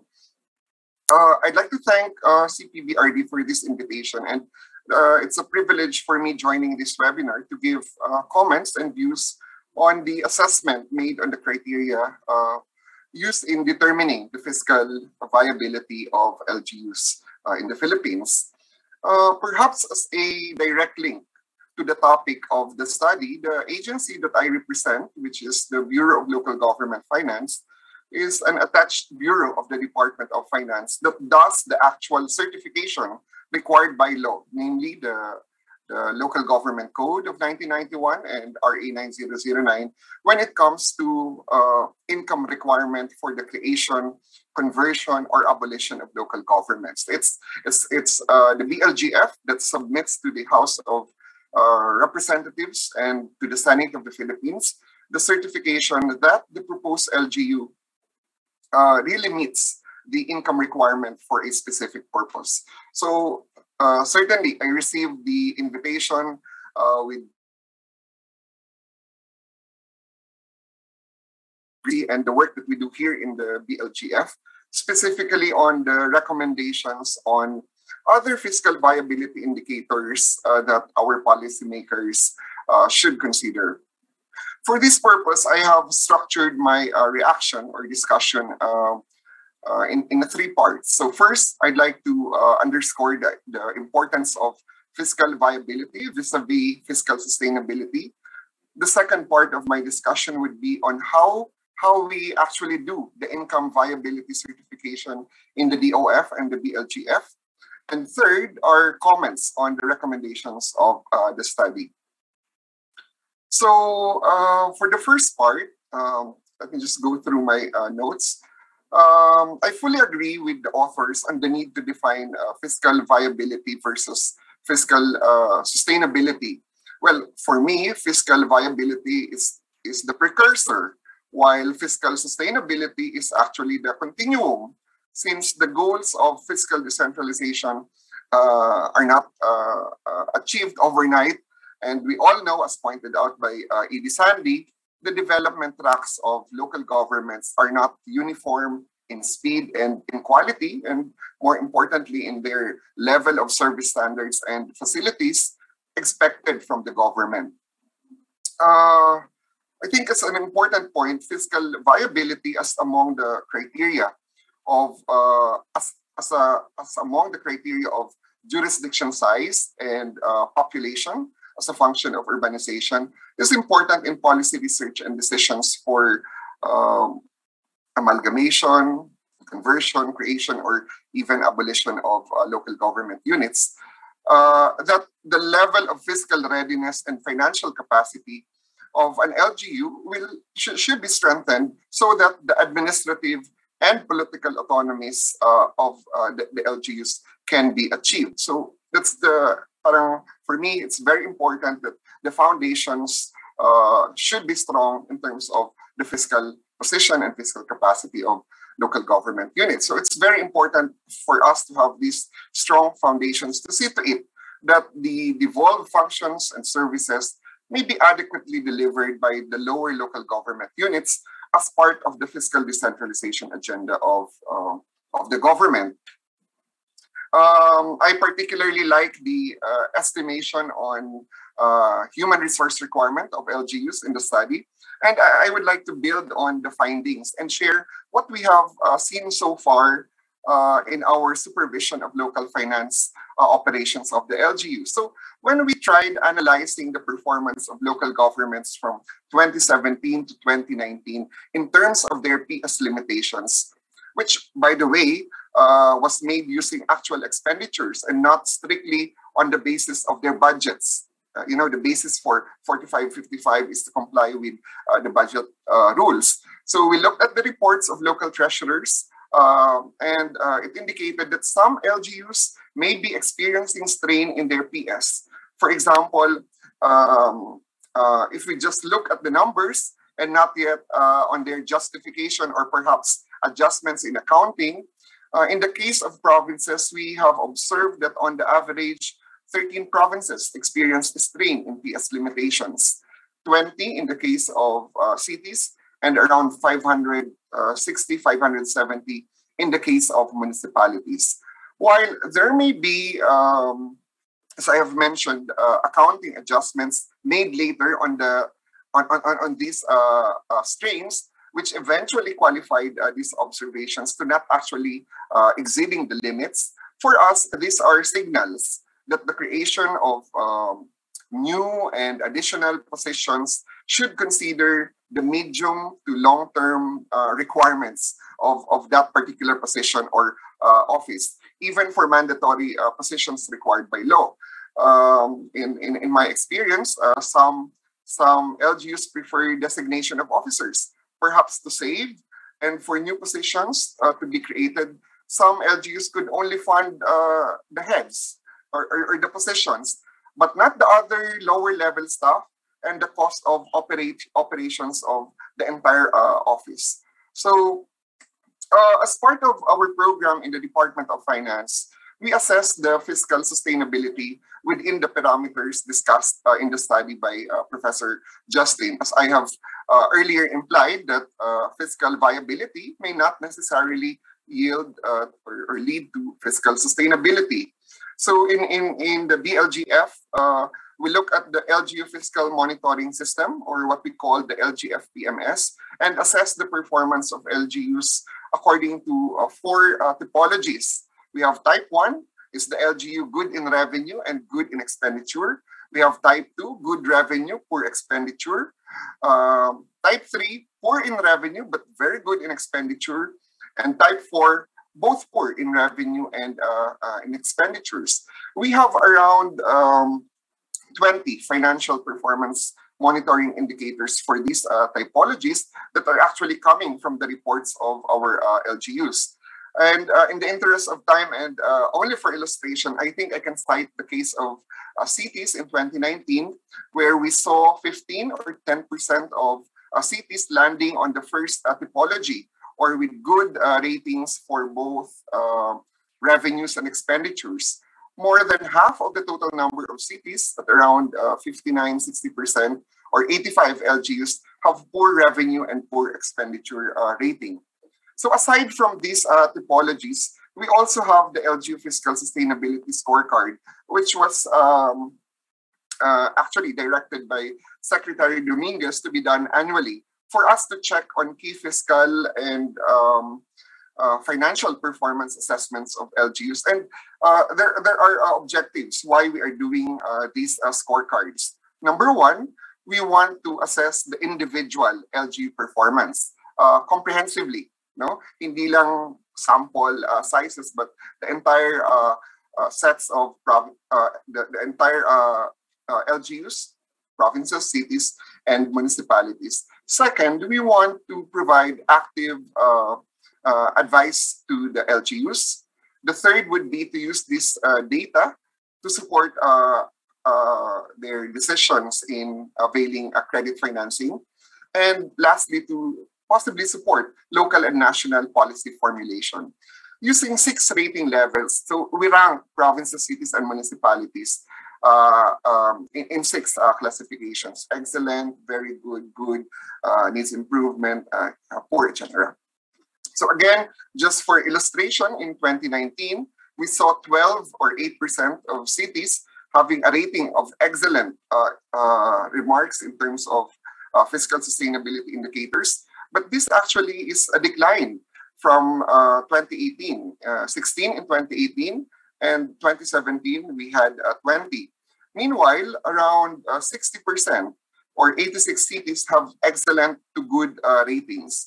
The remainder, around 59 or 41% of the cities have average to poor ratings. So it's through this scorecard that we disclose to each LGU our analysis. By the way, we write individually the mayor, the governor, of the results of our rating. And that includes the PS limitations that I have just shared earlier, and advice on how they can improve on their fiscal performance and reporting accountabilities moving forward. Because we also check if they revise their schedules of market values, if they submit on time their spending, report on spending and collections, and also the granular data on real property assessments. I think, on the other hand, I must underscore also the study's findings that corroborate the claim that LGU income is not a sufficient condition to ensure the delivery of devolved functions. And as also mentioned earlier, other factors must be considered, such as planning, capacity, the supply and demand in the locality, among others. We have seen some examples of these cases where provincial governments create barangays or regional governments creating municipalities, but effectively, the services required for the people in the context of subsidiarity principle could not be provided or adequately met. PD Sandy mentioned this earlier. Our country experience actually shows that most of the time the leaning is towards fragmentation or division, amalgamation for the purpose of creating new LGUs. With, I think in the last 10 to 15 years, we have around 20 newly created or converted cities. The experience of Island Garden City of Samal, for example, Dinagat Islands, Sharif Kabunsuan, and the proposed division of Palawan are interesting areas for study on fiscal viability. We can do individual studies at least. But in my experience, and noting the remarks also of Dr. Miral earlier, he mentioned whether we really need this much number of LGUs. I suddenly thought about it as we have not seen a case of reversal or downgrading of LGUs to lower local government unit as provided under the code. This is something that I think we can take a look at for policy research purposes, especially that in other country experiences that pursued reforms in administrative and territorial jurisdictions reforms for purposes of economies of scale and improving fiscal decentralization have opted to look or consider that action. So let me go now to the second point of my discussion, which is on how we certify the fiscal viability of LGUs. So what we do in the LGF and in the DOF are in line with the provisions under the Local Government Code, Section 7, 8, and 9, and the requirements under the amendments made under RA 9009. So the DOF is mandated to attest the income indicator in the creation, conversion, merger, or abolition of LGUs. In 2018, the Secretary of Finance issued Department Order Number 31, 2018, which provided the rules and guidelines in the certification process relative to the requirement of the LGC 9009. So the BLGF generally does the certification for these requirements, but we also note that provincial treasurer and city treasurer are mandated under the code to certify the income requirement for the creation of municipalities and for the classification of a city into an HUC, respectively. So in the certification process, the BLGF and concerned provincial and city treasurers use the SRE, that was the reference also in the study and mentioned by E.D. Sandy, or the statement of receipts and expenditures that are submitted by all local treasurers all over the Philippines through our online portal called the ESRE, or the Electronic Statement of Receipts and Expenditures. And we look at their reports for the last 2 consecutive years and the 4 years prior to the issuance of the latest income classification as our basic data when we compute and attest the income requirement. I think we can have a separate session on that topic, but we refer to the CPI issued by the Philippine Statistics Authority, as we also update annually the CPI factor based on the available data released by the PSA. So what I'm basically saying here is that the year reference for the CPI and its ratio with the desired income level should matter. There have been recommendations to make it more current, but essentially the deflation process answers the basic questions. As of year 2000, can this municipality produce already 100 million pesos of locally generated income to fund the basic services and facilities and requirements expected of a city? So that's the basic side of it. In the presentation, Professor Justine mentioned about the rebasing as of 2018. So perhaps I could share some updates here, wherein our recent data sets show the equivalent current average income level that an LGU must have for 2020 and 2021 should be 84.6 million in the case of provinces, with a requirement of 20 million under the law, and that includes IRA. In the case of city, it's 221.8 million average, whose requirement is exclusive to locally sourced income only, and 10.58 million for municipality, whose requirement is 2.5 million. These current amounts move annually depending on the CPI factors that we look at. As a possible scenario, and E.D. Sandy also mentioned this, implied about this earlier, we can actually determine from the existing LGUs how near or how far are they from the income requirements based on the thresholds. The thresholds now for fiscal viability are those that actually meet the codal requirement now, as maybe leads for research of PIDS or CPBRD as we deepen the discourse on this very interesting topic. But we must bear in mind the codal requirement then when these LGUs were created. So the creation of LGUs from a lower to a higher level of local government, well, particularly for cities, is not easy. For the past 5 years, we have processed 42 applications. I think we have 7 applications for provinces and 35 for cities for their average income, of which 16 met the income requirement. And I think only 1 or 2 have successfully converted to a city through legislation. For certifications issued by provincial and city treasurers that I have mentioned earlier, we vet their certifications and confirm compliance with the DOF policy, and we also endorse the same to the DILG. For the third part of my reaction, we note the study's conclusions that first, there is strong evidence for the need to revise the minimum requirements of LGUs.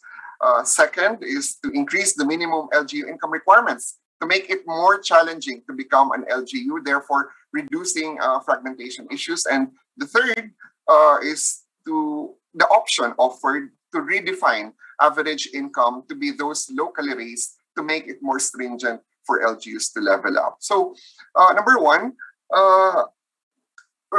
we note the efforts, recent efforts to exempt or be lenient with the population and land area requirements for the conversion and or creation of LGUs that have been supported by stakeholders, especially for those LGUs, towns or municipalities with very good fiscal position that actually exceed significantly the existing thresholds.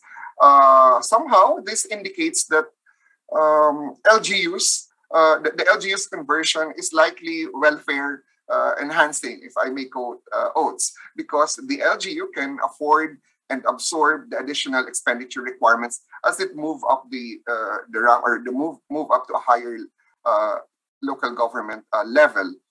There's also a suggestion in the abstract of the study, but I think it's a part of the presentation to possibly impose an income requirement for barangays. Perhaps this should require another separate study, but we know of efforts and policies that underscore this possible requisite, especially for the cost requirements for the Magna Carta benefits for barangay officials. The cost, well, for us, the cost need not be solely shouldered by barangays, but by higher level LGUs and even the national government, considering that the creation of these barangays is towards creating more service delivery units and frontline government centers at the community level. Should the income become one of the requirements for the creation of barangays, my suggestion is that the barangay treasurers should be more capacitated, professionalized, and improve the reporting accountabilities, especially on the submission of barangay financial statements as part of our SRE, to ensure that we have adequate and granular local finance data on the ground. As for the suggestion that the composition of average income, just a few more, 1 or 2 more minutes. As for the suggestion that the composition of average income requirements be amended for provinces and municipalities, similar to the income requirement for the conversion to a city, that is referring to locally generated income, this should require a more thorough study to cover as many indicators depending on the purpose, since this was only applied to cities through RA 9009. So in closing, as we support the recommendations and recognize the suggestions in the study, my office, the BLGF, is ready to help and share the wealth of fiscal data that we have and better inform our policymakers, think tanks, CPBRD and PIDS, and researchers working on local governance reform so we can collectively improve the fiscal decentralization and the fiscal governance in our country and better improve the quality of life of the Filipino people. So thank you very much PIDS and to CPBRD. Thank you, Director Paredes, Director Alvina, for your valuable insight. Please join me in giving our presenter and our discussants a well-deserved virtual clap. At this point, we would like to acknowledge our House and Senate officials, friends from the Executive Department, LGUs in the private sector who have joined us in the Zoom room and in FB Live. We have with us the Senior Deputy Speaker of the House of Representatives, D.S. Doyliachon from Oriental Mindoro. From the House of Representatives and the Senate, we have Attorney Jose Noel Garong, the Executive Director of Reference and Research Bureau, Director Raul Benabaye, also from RRB, Director Edwina Benido from the Printing and Reproductive Service, and Director Maria Lisa Pascual from the Internal Audit Bureau. From the CEPO, we have with us the Executive Director of CEPO, Director Merwin Salazar, and Director Circes Nifanan. From the Executive Department, we have Undersecretary Rolando Toledo of the Department of Budget and Management, Assistant Secretary Greg Pineda of the National Economic and Development Authority, Director Pamela Quizon of BLGF, and Director Paul Ryan Yu of the Philippine Air Force. From the local government units, we have Vice Mayor Sebastian Puache of Unisan, Quezon. From the private sector, we have Mr. Jonathan David Flavier, the Chairman of Cooperative Movement for Encouraging NSV. Former BIR Commissioner Joel Tan Torres, now Dean of the UP School of Business. Maria Erica Quillos, Council Member of NAPSI-CBS. DOF Assistant Secretary Maria Teresa Hapitan, now Chancellor of the Philippine Tax Academy. And former Dean of the UP-NCPAG. Dean Alex Brillantes. An event in the Philippines will not be complete unless we take a souvenir photograph. May I ask all participants to please open your videos so our technical staff can capture your beautiful smiles. Let us wait for the others to open their videos.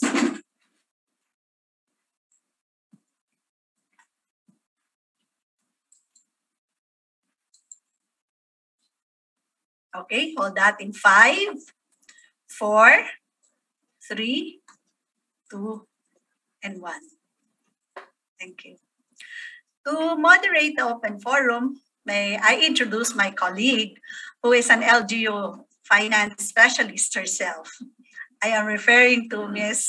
Pamela Diaz-Manalo, the Director of the Budget Policy and Research Service of CPBRD.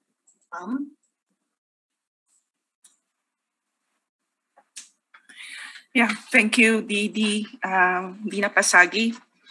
I will not attempt to summarize the presentation of Dr. Justine, but after hearing the presentation from Dr. Sicat and also from our discussants, Executive Director Sandra Paredes of the League of Provinces and Executive Director Nino Alvina of the BLGF at the Department of Finance. Now we have the opportunity to engage them in the open forum. You might have some points that you want to clarify.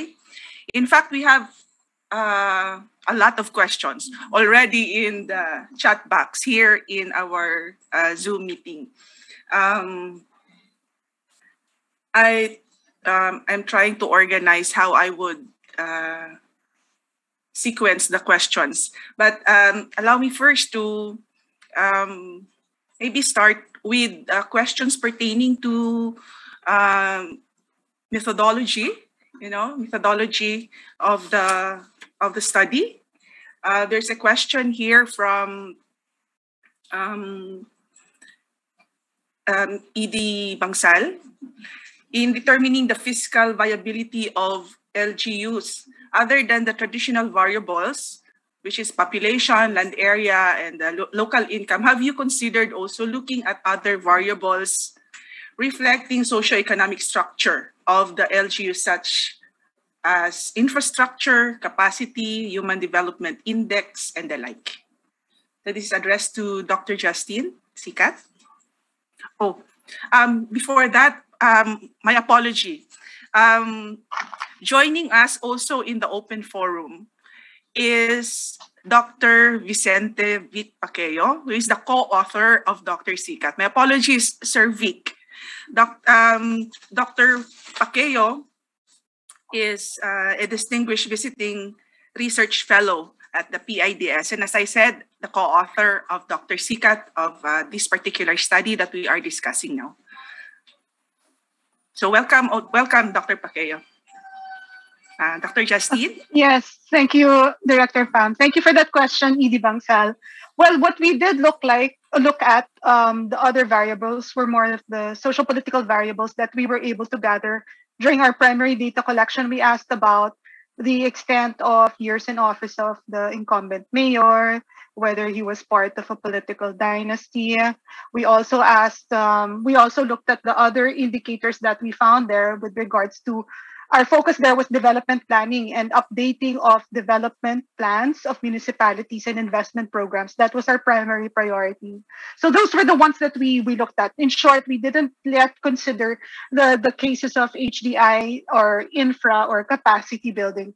I think, we had the bigger plan for this particular study, but then one of the challenges was we were going through a transition. We were waiting for the devolution transition plans to be completed in preparation for this. So we had to figure out how to, I think, at least first establish that there's a need. The policymakers here present, like in the case of Alvina and the CPBRD, I know they have really been pushing for these reforms with respect to LGU income. So we were trying to find a way to be able to, just get this on the table first. So thank you. There is also a question here, particularly on the study, asking if in your regression, the regression where you presented actually graphs on provinces, cities, and municipalities. A participant is asking whether the highly urbanized cities, independent cities, and the component cities were just lumped together. And actually, this is also a comment. It may be good also to distinguish, since these HUCs and independent cities have different supervision requirements than the component cities. Okay, thank you for that comment. Actually, it is for the stylized facts that we use the component cities, and you're right, it was lumped together. But for the regression analysis, this was only based on our unique cross-sectional data on municipalities. So 1,373, actually it was 1,338, I believe. That was the final observation number of the municipalities that we looked at in terms of the regression analysis. So thank you. Yeah. I see two hands raised in our Zoom meeting. I'd like to acknowledge the real local government expert, Dr. Alex Brillantes. Welcome, sir. Thank you for joining us. We give you the floor for your question, sir, or more insights. I'm humbled by what you just said, but we're all students here and I'm really humbled. But anyway, I really would like to congratulate you for this great study. We've been talking about the need for amalgamation for some time, and really congratulations, Dr. Sicat and Dr. Paqueo, and of course to PIDS and Dr. Miral. Because a few years ago, Dr. Diokno, your dad, Secretary Ben, asked us to do a right-sizing study of the bureaucracy. A number of us, and I was assigned to local government and education. And our team actually had several findings, and one major finding was really the importance of seriously considering amalgamation. Unfortunately, the study is still with DBM, naka-embargo pa ata. But ang point ko doon, we talk about amalgamation, we talk about the need for it, we look at the Japan experience. The bottom line there is it's really about time to look at this. And I know Dr. Miral in his open discussion talk about the numerous LGUs, but we talked about that. And we have experiences, nabanggit ang Sorsogon Bakon, nabanggit ng Igakos, etc. But equally important, some time back, even the LG, under Secretary Nino, has actually initiated sa barangay level amalgamation. I'm very happy that this is really part now of this mainstream discourse, because you and I know that this is really counterintuitive. You and I know about fragmentation. You and I know about gerrymandering, the political thing. So I think it's really great that PIDS and CPBRD are moving in this direction. Perhaps the next major step, I don't know, Justine, taking off from this great study, we could have a multi-disciplinary study that will look at the different aspects of amalgamation, political viability, administrative viability, and of course, taking off from the evidence that you guys have mentioned. I remember mentioning this to Dr. Lianto a long time ago when he was president of PIDS, and congratulations, by the way, on your appointment, Dr. Orbeta, no? But we've talked about this before already. So it's really great that we're really pushing the envelope. And ngayon na nagkaroon tayo nitong quote-unquote Mandanas Garcia, the decision, it's really a great time to be discussing this. But maybe as a part of our research agenda, Babes, and of course, June, we might look at this, a massive study, because at one point, I'll shut up after this. At one point, this was done in Japan during the Meiji Restoration. Massive amalgamation. And guess where they are today? No? So maybe we could look at that.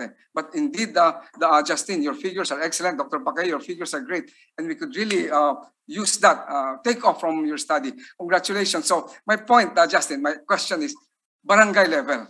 Maybe we could begin with that. Ginagawa niyan sa Baguio, 125 barangays, they can be about 25. Or Moc City with Mayor or Mayor there, from 25 barangays pwedeng tatlo. So ang point dito is, if you start with that and then move up, even as we move up, there'll be more political opposition. But hey, discourse, mindset of amalgamation towards our collective goal of good governance. Now I talk too much. Maraming salamat and congratulations. Thank you so much, Dr. Brillantes. I think the last time I saw you was just before we shut down for the pandemic. That was March of 2020. Yeah. We were with the DevCom, or we were in LGA. I remember that was the last time that we saw each other. So thank you so much for your support. And of course, you would know better with your experience about the challenges in making this amalgamation happen. And I'm happy to hear about your right sizing. Actually, I mentioned this to Dr. June before. I have a discussion paper also on right sizing, but this is at the national government level because I feel strongly about this as well, streamlining really the functions across the national government. But then I know it was also shelved first for the meantime. It wasn't yet priority legislature. But yeah, let's see. That would require more study, though, especially at the barangay level. But thank you for giving me the examples that it's being done now in some provinces. So thank you so much for that. It needs further study for sure. Down to the barangay level. Eventually, will you do that, perhaps?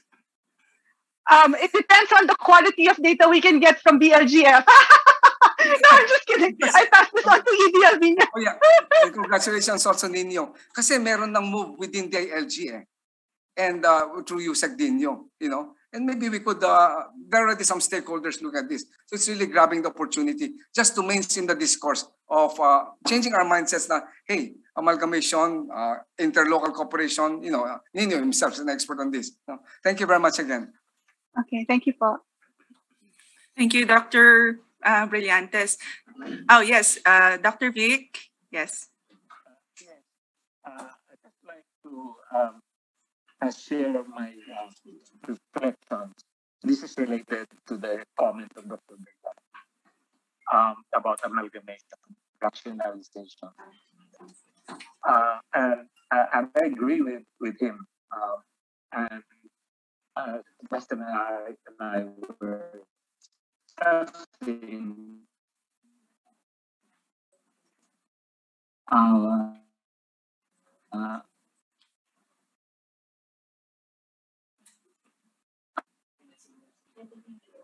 Dr. Vic? I told her that I think we need to, in terms, yes, hello. Dr. Paqueo, yes. Yes. You're coming in choppy. Not very clear po. Oh. Maybe you can put off your video so it can help with the audibility of the sound. Yeah. Okay, is that better? Yeah, better, sir. Okay, so yeah, I mean, definitely, Justin and I would agree on the need to dig deeper on issues, including what Dr. Brillantes mentioned about the amalgamation and the issues.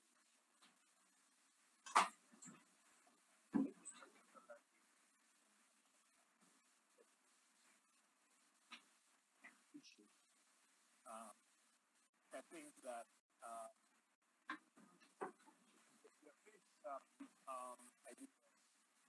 Dr. Vic, Dr. Paqueo, we cannot hear you.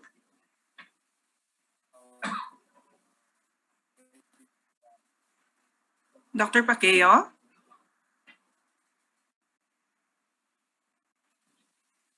Dr. Paqueo? No, it's unfortunate that we cannot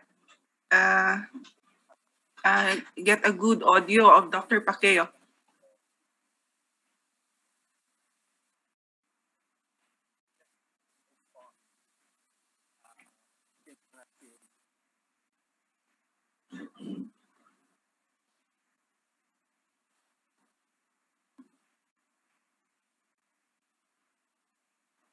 Dr. Paqueo?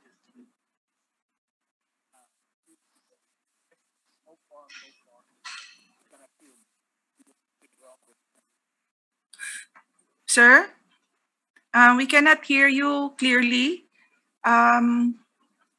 Maybe if you can type in some of the key points that you were trying to share, and maybe later we can get a better audio.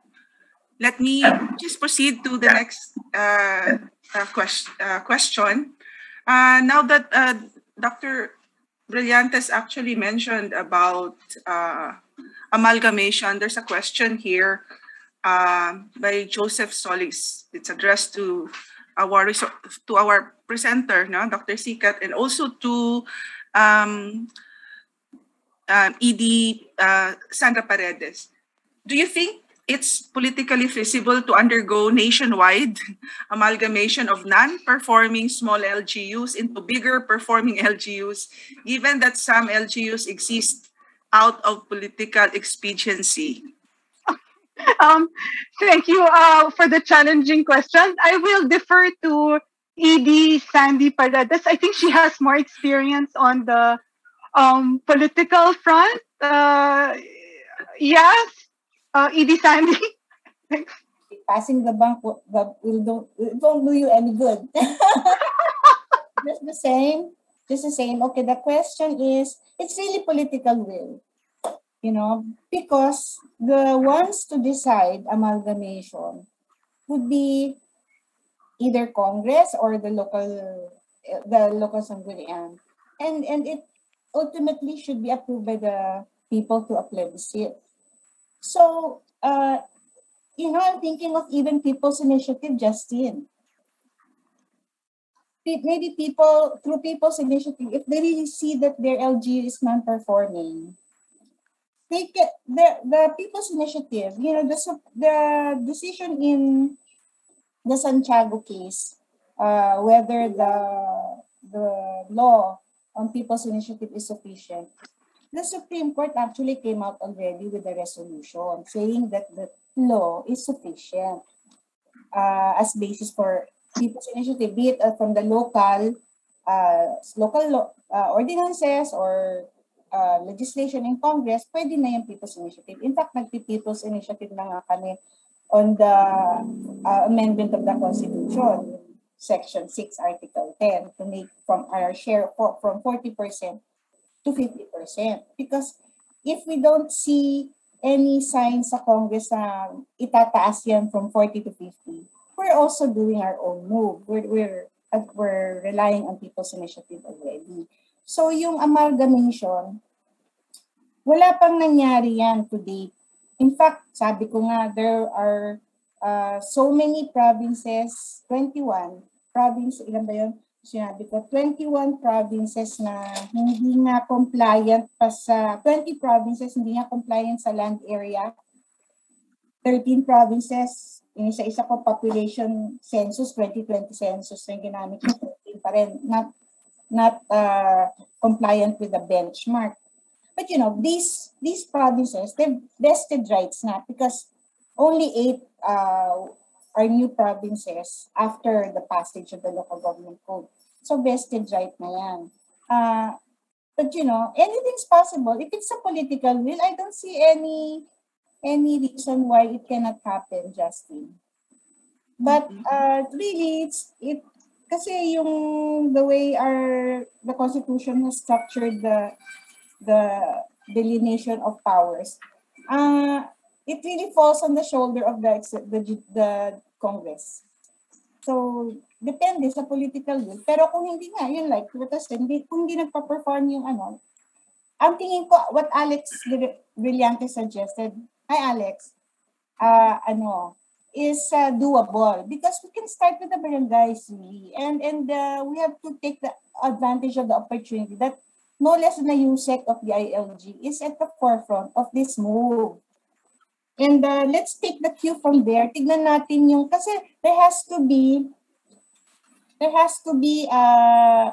incentivized. And also, there has to be clear output. Like, pag-aralan ba, ano ba nangyari sa Island Garden City of Samar? Nag-improve ba yung kanilang delivery of basic services when they amalgamated? I mean, we have to show proof. The proof of concept must be present so that we can convince. Pero let's not do it before election, dahil definitely it's not gonna happen. Okay, thank you so much, Edie, for that. And I was thinking also, because I know you have more experience with respect to this, but I was also thinking, because the other options are, like I heard, I was at the DAP forum last week. I was also presenting there. It was shared by some of the local chief executives that they really take advantage of interlocal cooperation with respect to some of the different goods and services. And it was also highlighted by ED Nino earlier that higher levels of local governments, let's say, could strengthen or fortify their oversight function. Let's say we have another discussion paper that looked at the link between planning and budgeting across the different levels of government, parang linking the PDP all the way down to the municipality. And this is actually, what came out of that is that RDC to the provinces is pretty strong, the oversight there, but perhaps we could strengthen further, cooperation or, common provision of certain goods and services that cross boundaries within a province or something like that. If I don't know what political traction this kind of reforms would take. So thank you so much. Actually, if I may add, there are actually 113 provinces na bago, na walang IRA. It was created by the LGU. So, wow. Lalo. That's my last count. And you're right, the inter-LGU collaboration can be resorted to, like Metro Davao or Metro Bataan, mga ganyan. I saw one chat question of Dr. Miral, why daw that this amalgamation is not happening. I think also, he was in the chat box, I think, correct me if I'm wrong, Dr. Miral, you said the inter-LGU collaboration pala. So, on that matter, there are some LGUs that wanted to collaborate yung consolidate their resources. The problem was, sino nga hawak ng pera? Are we going to create a new structure, or will we designate one LGU to manage the funds? May mga ganong aspect. So if we can look for a more efficient way to manage inter-LGU collaboration, which is already allowed in the local government code and in the constitution, no less. Pwede yung inter-LGU collaboration. In fact, yung sinasabi mo, Justine, na 76% of ang utilization lang ng 20% development fund, iniisip namin yan, pinag-aaralan din namin yung reasons. For one thing, the end cash balance of an LGU in their statement of receipts and expenditures, it is the beginning balance for the succeeding year. So, mamaya, mag-delay yung release ng NPA, no? So, meron silang pansweldo. May buffer. And pag infrastructure, hindi naman lahat talaga 20% ang pangangailangan nila for infrastructure. Pinipilit natin kasing 20%. Diyan kami na yung mandatory, yung mga statutory obligations ng LGU. Wag na kasing nilalagyan ng 5% for this one, 20%, na sasayang yung utilization. Kasi kanya-kanyang priorities talaga. We should respect the priorities of each LGU. It could be that yung 76% is the aggregate figure. You should disaggregate it, di ba? Because the excesses in surplus or cash excess, yung excesses dyan, bulk, I think, if I'm not mistaken, 44% nasa highly urbanized cities na yan tsaka NCR. The rest of the LGUs, hindi ganun kalaki ang savings. It's just enough to turn the tide for the succeeding year. Tsaka yung expenditure, syempre meron pa yung kailangan itatabing trust funds for the disaster. Magagamit mo lang siya pagka merong declaration of calamity. So naka-reserve siya, part siya ng savings. But it's not really savings kasi may multi-year obligations pa yan. May mga pending prior year obligations. So a lot of factors. We cannot come up with a presumption na hindi nyo naman i-spend yung money nyo, why do you deserve additional revenue? So it's not really accurate to really say that. Yeah. Thank you, Didi Sandy. Before I acknowledge Mr. Anthony Cadiz for his question, let me pose these questions to Nino, Alvina. Can the executive implement a moratorium on the creation of new provinces as this goes against improvements in the delivery of basic services if implemented at large scale? And maybe another question is, since Samal was mentioned earlier, and there's a question here also that specifically mentions the island garden city of Samal. What can you say about the present and future fiscal viability of the city? Well, on Samal, I would rather discuss it directly with the LGU. That's why I mentioned earlier, it's a good case study that we can look at pre-amalgamation and where it is now. On the second question on moratorium, maybe Edie Sandy could better answer it, but as far as I'm concerned, it originates with Congress. So the motivation should also come from the LGU. What is really the purpose? If I may just take this opportunity to quickly comment on the inputs of Dean Alex. Sir Alex, thank you for those insights. Especially on barangay, we're working closely with DILG because we really want to capture the local finance data of barangays. We've had earlier efforts in 2017, 2018. We have the tool already. It's available. We're asking the support of DILG to make it mandatory for barangays to really accomplish in a timely manner and accurately this financial statements so that we can have evidence for what you are suggesting to look at the amalgamation at the barangay level. We note that we have around 30 or 35% compliance on the reporting. That is also an issue on the personnel available to do all these reports. But again, we must emphasize that the accountability should be strengthened now that NTA is also there. The fiscal transparency and reporting should likewise be improved. So those are just my inputs. And on the issue on amalgamation as a general strategy, I think we should also consider transition, right? Because it might lead to a lot of disruption in governance services. So just like converting to newly created or converting to cities, again, they have internal transitions from the province when they win out to become independent or when they become component city because of the taxing powers and expenditure responsibilities that are unique now to that level of government. Thank you. can I take on that, that question? Sige, since challenge mo. Yeah. Sige, ma'am. Yeah, quick lang. Then we will give the floor to Mr. Anthony Cadiz. Yes, ma'am. On moratorium, when Palawan was proposed to be created into 3,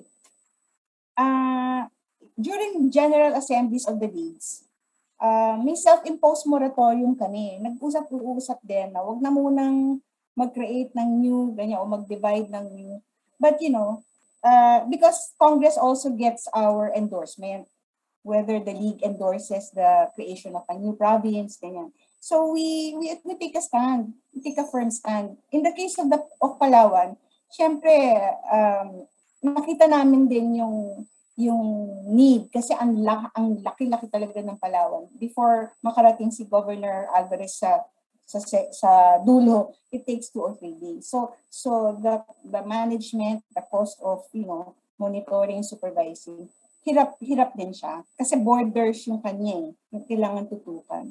So that's why we recommended that. But ultimately, like I said, plebiscito. So depende sa tao. The DOF, I don't think they can really impose a moratorium because it's really prerogative of Congress. We're only recommendatory. It's really Congress. Thank you, ma'am. I acknowledge Mr. Anthony Cadiz. You were raising your hand.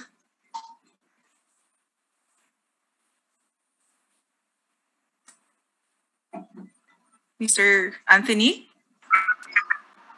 Yes, ma'am. Yes, your question? Yes, ma'am. Good afternoon. Yes. You have the floor now, Anthony.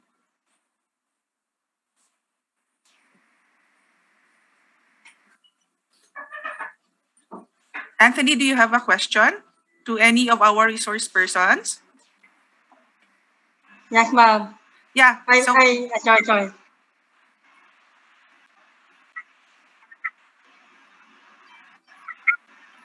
Maybe type in the question. Yeah. Okay, Anthony, may I if you're having technical problems, may I suggest that you type in your question at the chat box. Okay. May I acknowledge Miss Marilyn? Okay, ma'am. Ma'am, my connection is unstable. Okay, thank you. Thank you, Anthony. May I acknowledge Miss Marilyn Manait for her question? Hi. Yeah, good afternoon. Thank you for this webinar. No, I'm actually interested about the amalgamation of local government units because as of now, there are already ongoing. It's not really amalgamation in that sense, but inter LGU cooperation, especially insofar as relocation of informal settler families are concerned. Like Quezon City, for example, would coordinate with, say, San Jose del Monte in Bulacan, so that some of its residents can be resettled in San Jose, Bulacan. Tapos ako kasi I'm also more interested in we should also do that because I think it will solve the economies of scale for one, and then it will maximize resources of all the LGUs, no? Tapos yung isang gusto ko makita yung waste management because waste management encompasses, is not limited within like Quezon City, for example, or in Bulacan lang, for example, or in San Juan, for example. So I would like to see a strong coordination among LGUs so that the issue of waste management is actually addressed, maximizing resources, etc. Yung isa pang tingin ko pwedeng gawin yan is so housing, asan ba yun? Waste management, saka disaster preparedness. Kasi, di ba, when a disaster hits, it's not only like, in the case of Tacloban, it was not only Tacloban which was hit by Yolanda, especially because Yolanda was a massive typhoon in pati Metro Manila. So, ang tanong ko basically ganito, pag natuloy yung amalgamation, how would resources be shared or spent for the activities that is going to be conducted in amalgamation? Tapos, how will amalgamation be processed? Would it be geographical, yung magkakatabi bang LGUs, or would it be based on the income level of each LGUs? In which case, kung geographical yan, kanino kunyari ikakabit ang Batanes? Or ay probinsya na yan, hindi, siguro madali nang sagutin yung kung geographical. Kung income level naman, yung mahirap bang barangay sa dulo ng kunyari ng Rizal, i-amalgamate ba yon sa mahirap na barangay sa dulong south naman ng Rizal? So in that case, how would amalgamation work in that sense kung magkakalayo pero pareho silang income level? Tapos follow up to that, yung kung income level ang pagbabase ng amalgamation, there will be little funds that will go around among these barangays na pare-parehong mahihirap. In that case, magiging highly dependent pa rin sila for external funding, external support from higher or bigger LGUs. So, yun lang po. Okay, thank you, Dr. Justine, and maybe AD Sandy would like to say something about this also. Yeah, and Dr. I'm gonna throw something. Thank you for that question, Ms. Manayit. I'm also gonna throw something to ED Nino as well, with regard to something that ED Sandy raised earlier. Thank you for that. That's very important. This requires actually more study. And first of all, it would depend on the political will. The stories that I've heard of inter-LGU cooperation would actually be those contiguous to each other, or because it makes more sense. If it's wastewater, then of course it would be wastewater. Like in the case of the MMDA, was mentioned earlier by ED Sandy, we created another level of governance that deals with, flood control, and such that would overlap. So I would imagine first, of course, this needs to be studied further, would be contiguous. There was an example, I think it was in Tabaco City, that I heard from Mayor Luistro that they do inter-LGU cooperation, but I still have yet further to explore or understand how they do it in terms of sharing funds, if there is no such level of governance across that. So, but I know that the inter-LGU cooperation is allowed for. So perhaps, those with more practical experience, such as ED Sandy or ED Nino, would be able to say how this could be done, especially in terms of pitching in because irrigation also might also cross borders, same as water districts of water supply, like I mentioned earlier. So how could this be done, in practice? Thank you. Yeah, I'd like to raise a related question here by Executive Director Merwin Salazar from CEPO. He's asking for examples, actually, of inter-LGU arrangements that have been forged to deliver public services across LGUs, and how effective were they in increasing welfare gains, or how efficient were these arrangements in terms of saving costs in the delivery of public services? Do we have some examples? So maybe from the League of Provinces, if Ma'am can easily think of something for an example of inter-LGU arrangements, or ED Nino. On the whether for amalgamation to happen, it must be contiguous, okay? Because the law provides, the local government code under section 7, yung land area kasi before ang share kasi ng LGU nata depende sa land area na sinucertify ng Land Management Bureau. So for LGU, for one LGU, the land area certification, it must be contiguous. But the contiguity is not required for inter-LGU collaboration. There's a difference. Okay? For inter-LGU collaboration, marami, parang sisterhood lang yan eh. Sister cities. In fact, marami ng, like Makati has adopted so many LGUs, tinutulungan ng Makati. Kasi yung sinasabi ko nga, na surplus funds ng NCR, dahil sa laki ng, like Makati, 5% lang ng income nila ang IRA o ang NTA. So they have a lot of excess funds which they can tie up or partner with another LGU, not necessarily contiguous. Now, on the management of funds, it's like, kasi LGUs are corporate entities. So they can sue, they can be sued, they can partner, they can enter into a MOA, they can enter into a joint venture, economic enterprise. Pwede yun. So for delivery of Metro Manila Development Authority, as far as basic services, yung spillover, yan ang purpose ng MMDA, collaboration. Pero yun na nga kina-question lang namin yung it is not entitled to receive an automatic share of IRA. What the charter of MMDA was referring to, that the MMDA shall continue to receive what has been received by the defunct MMC, that is the share of the MMC from the 5% of the gross revenues of the Metro Manila LGUs. Now, in case they default in payment, the DBM is authorized by law to deduct from the IRA of that defaulting LGU. So, yung IRA sa LGU pa rin. It's not the IRA of MNC. Paano siya continue to receive? 1991 ang code, 1995 nila inumpisahan ng MMDA bigyan ng IRA. That's illegal. That's unconstitutional because sa Section 6, Article 10 sa Mandanas ruling, sinabi na ng Korte, LGUs. Pag hindi LGU, shall have a just share in the national taxes. Pag hindi LGU, pag non-LGU, they're not entitled to an automatic share. Klaro yun. It's just the statutory construction that is erroneous. Kasi may precedent na. It's just as an administrative matter. And on yung sa income ng barangay, Justine, may ginawa akong study dyan before.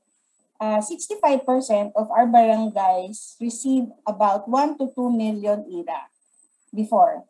So, ganun yung kanilang income capacity, 1 to 2 million majority of the barangays.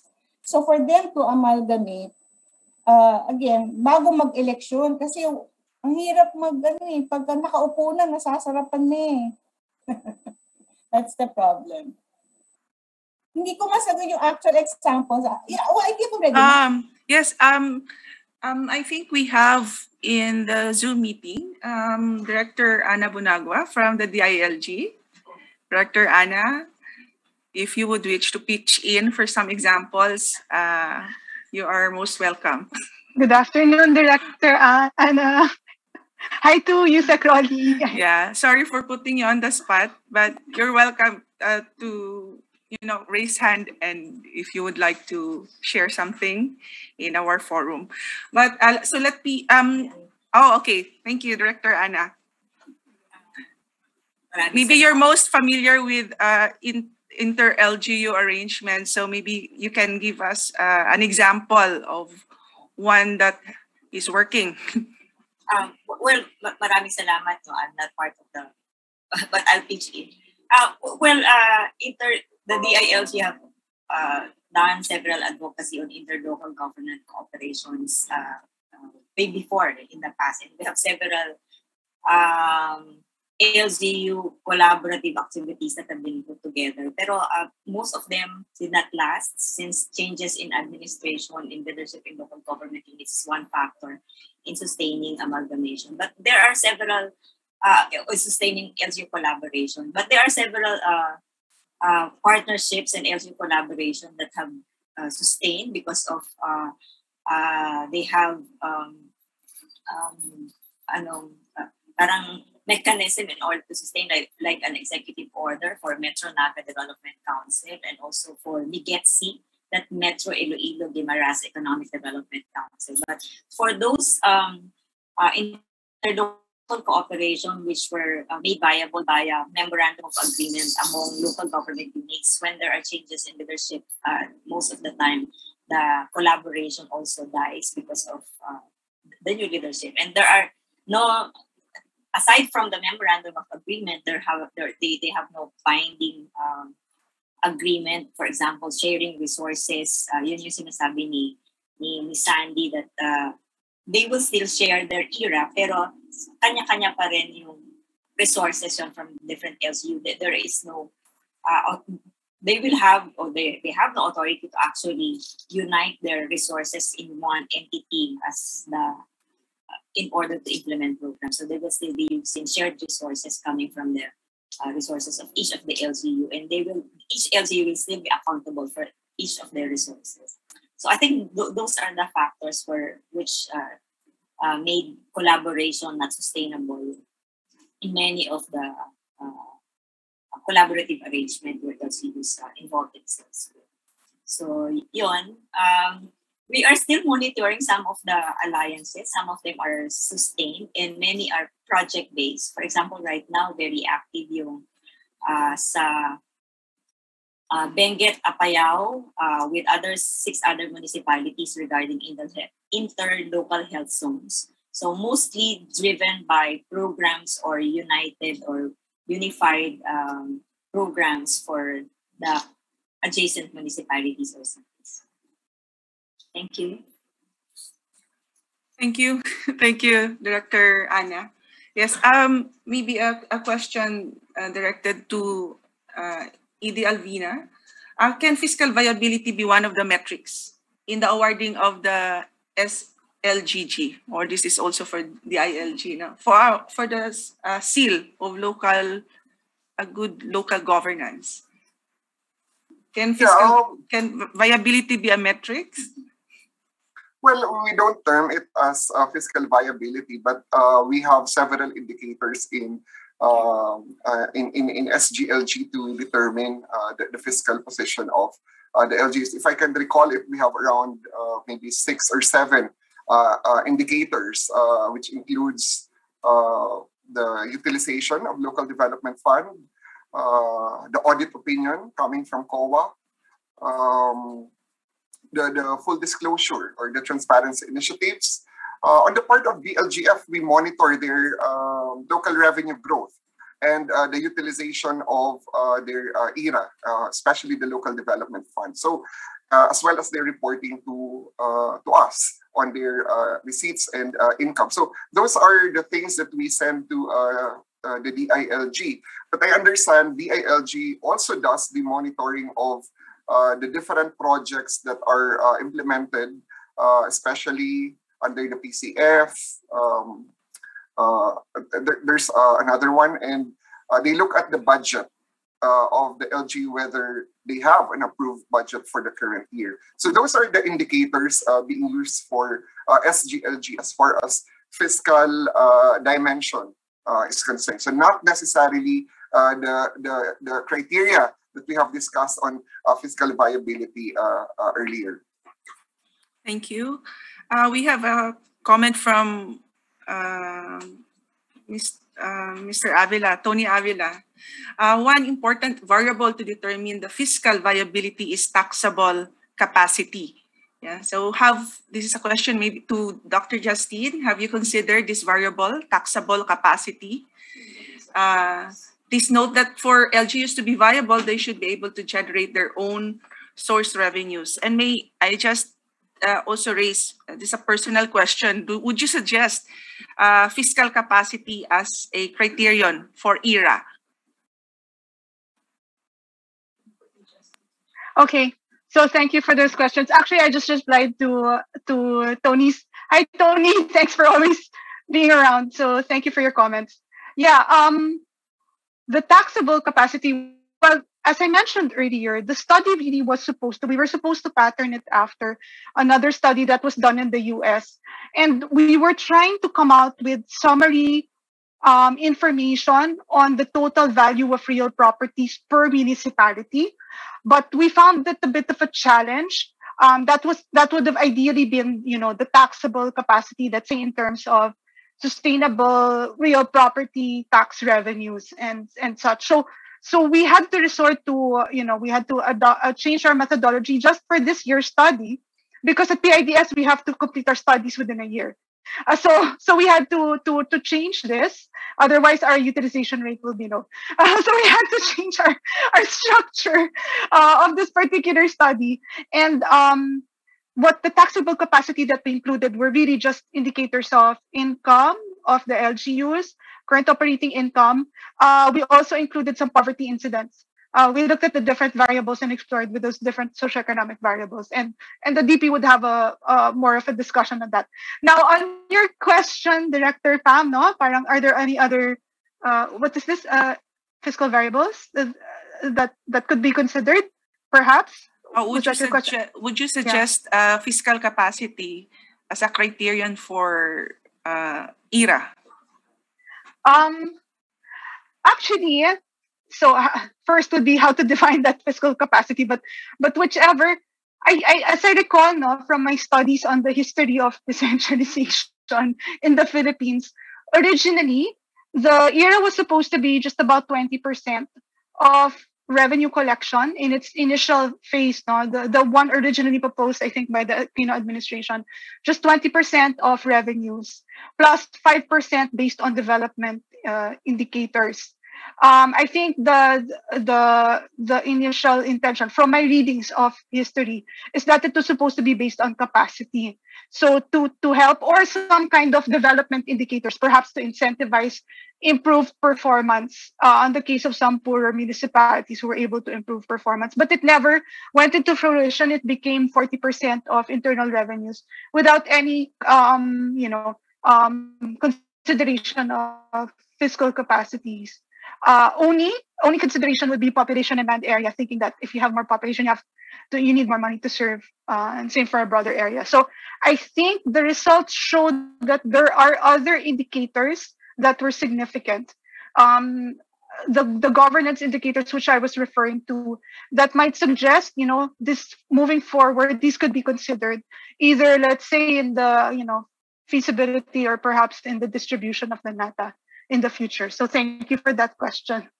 But again, the problems would be political will again. And I'd like to say that these major reforms, let's say, should actually be done once a new administration is in office. It's the perfect time to institute new reforms. So that's. Yeah, thank you, Dr. Justine. Dr. Miral has a question here, actually pertaining to the creation of barangays, and any of the resource persons can respond to this. Do you think that transforming barangays from autonomous political units into administrative units of municipalities and cities would lead to increased efficiency and effectiveness of local service delivery? Hirap naman sagutin yan. Kasi as it is ngayon, nag-volunteer na ako kasi hindi umiimik si Justine tsaka si Nino.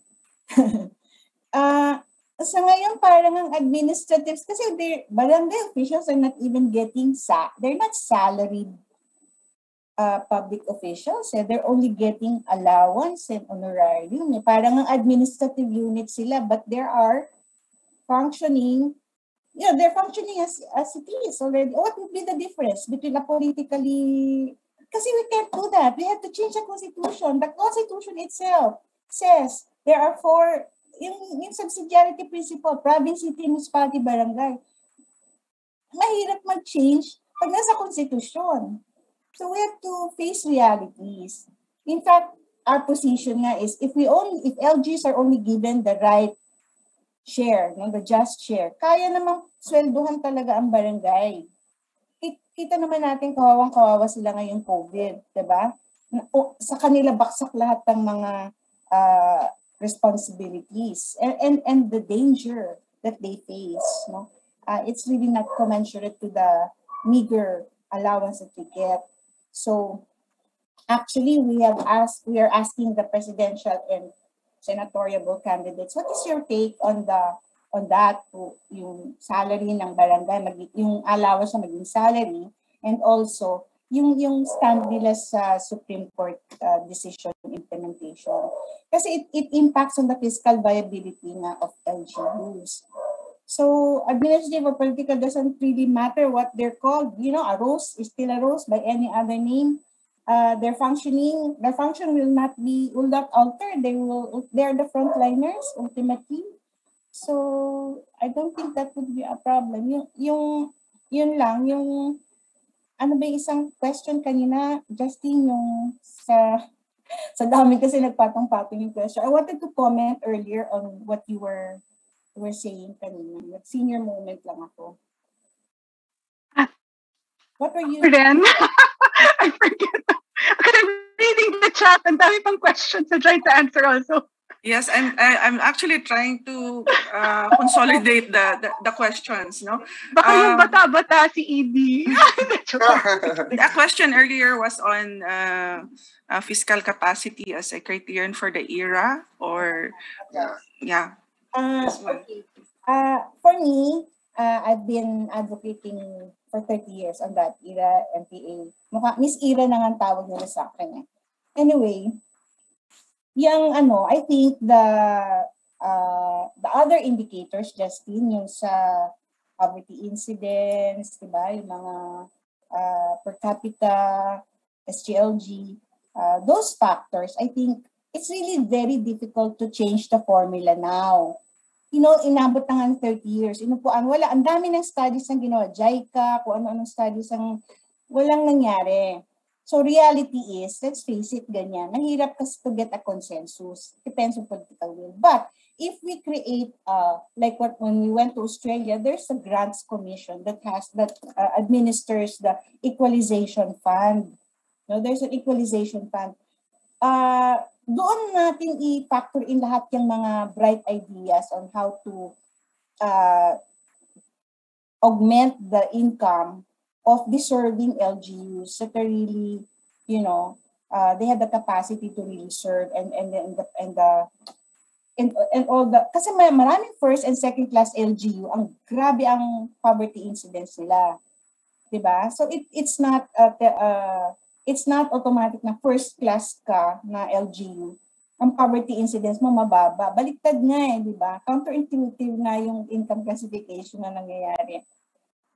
So, right now, yung 2008 level, sinasabi na nga namin, 99% ng provinces, Justine, first class na nga Yung sa 2008 level. So, how can it be made now a basis of financial assistance under the EO 138 on full devolution? They will only limit the financial assistance to LGU to the 4th and 6th class using that income classification of 2008, which is so mind-boggling because 99% na, imagine mo at 450 million benchmark for first class. Look at Davao, diba? Davao na, Occidental na lang 171 million ng income. The rest, billions na nga 8 billion, diba? Pero when you showed your graphs, Justine, on the, like yung sa health, yung mga indicators mo, kung titignan mo, when I showed the slide of Bangsal on the NCR getting most of the local revenues, diba?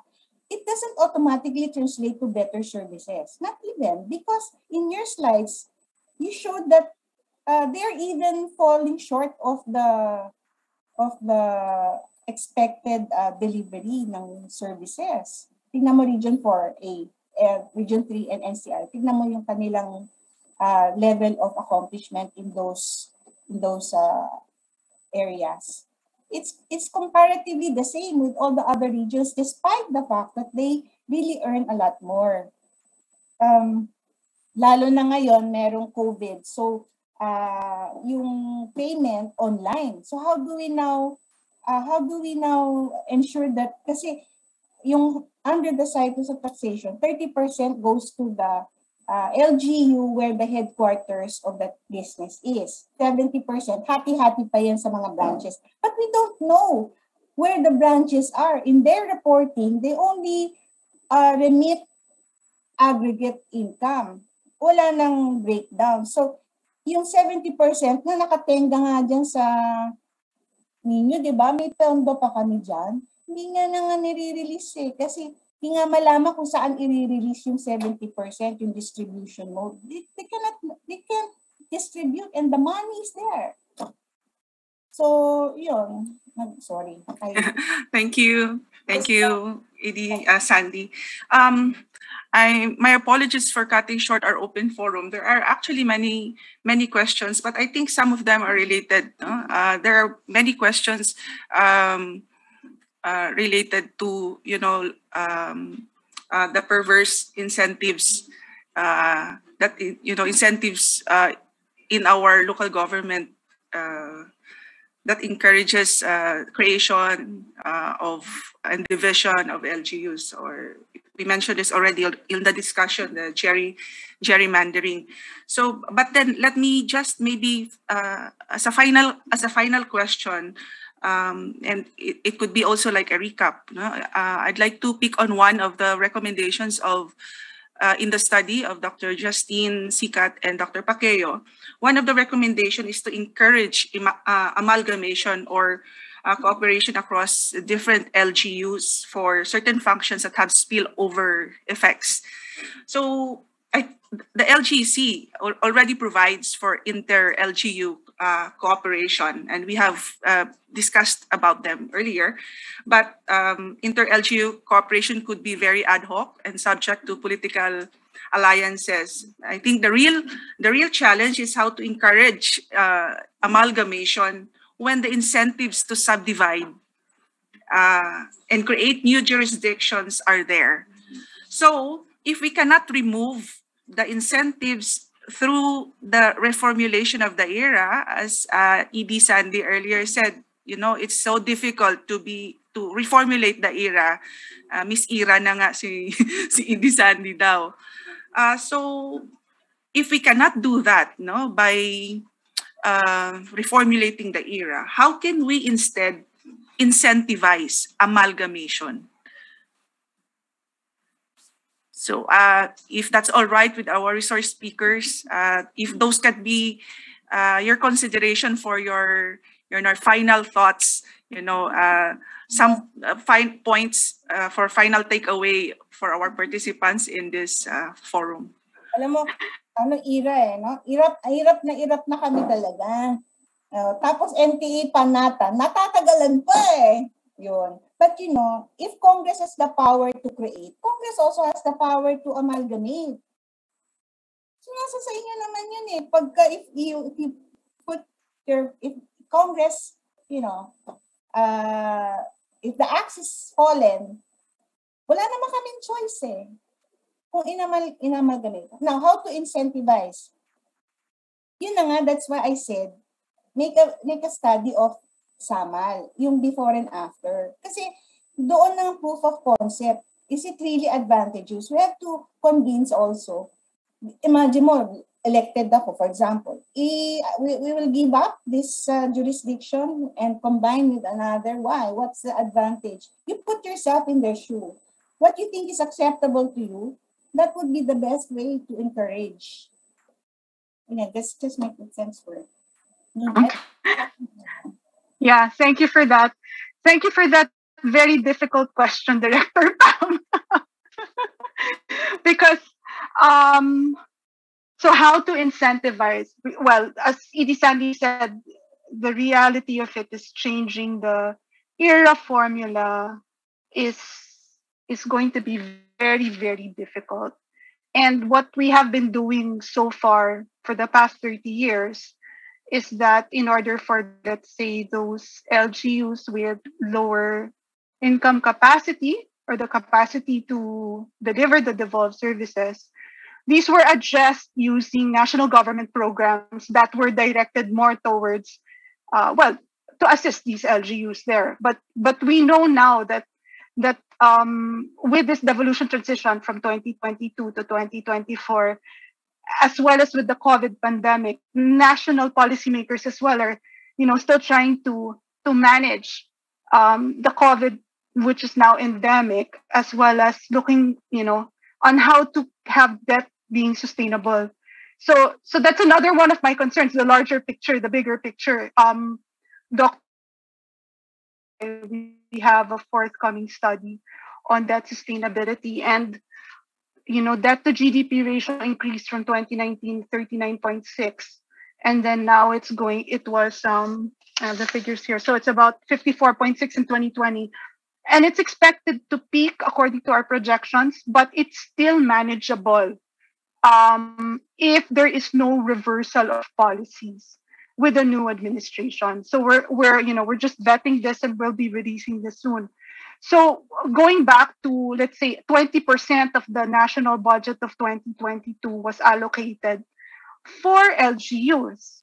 And the national government has larger responsibilities also to get the economy growing. So in terms of incentivizing, ang haba na intro ko to incentivize, I think there could still be creative ways. The Growth Equity Fund, although it's not what ED Sandy would want it to be, could be a way to begin.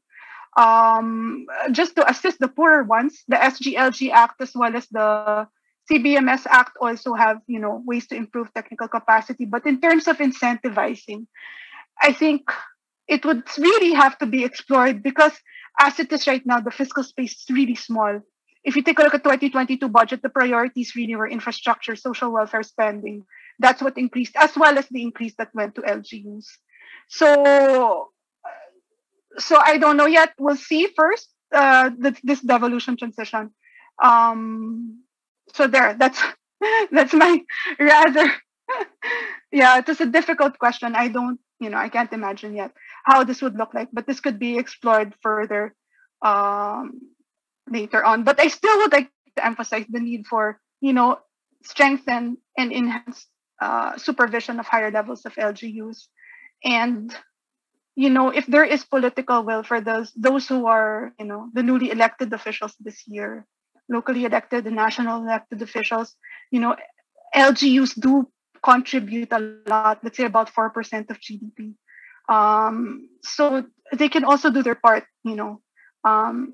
The examples earlier given by Director Anna, she said the challenge was sustainability of these informal amalgamations. So maybe this needs to be studied further. So thank you very much. Nino, do you have just to add to the discussion, I think we must be clear on what we're referring to when it comes to amalgamation. Is it really the formal or the informal one? Because the formal would refer to be the legislative action. And we must understand that the fiscal viability on this formal process are also provided under the local government code that it should meet certain standards and requirements. But more importantly is the amalgamation within the same level of local government unit, or is it amalgamating towards a higher level of local government unit? That's another issue. Perhaps the point earlier on being more efficient with resources, that may work and of course lead to better management of resources if the amalgamation is within the same level of local government unit and not leading towards a higher level of local government unit where expenditure responsibilities are broader. Now, on incentivizing, I'm not sure if there's a sure answer for that because we must also consider the feedback from the people, the political accountability. Are the people happy with the level of service provided to them? And because that should serve as an impetus for local governments to group together because resources will be more manageable, can lead to better results, the quality, the standards of a service and facility would improve. We cannot dangle an incentive theoretically, but that must also be felt by the people and by the constituencies being served by the local governments that will have to aggregate or will be amalgamated. A quick comment on fiscal capacity as determinant of ERA. I'm sure we have a lot of studies to refer to, but that may have some inverse relationship or perverse result depending on the purpose. Is it to make the ERA bigger for the LGU or to reduce it? So you have to consider these factors. Now, finally, just to comment on barangays as administrative units, I think we again look at it from the fiscal perspective.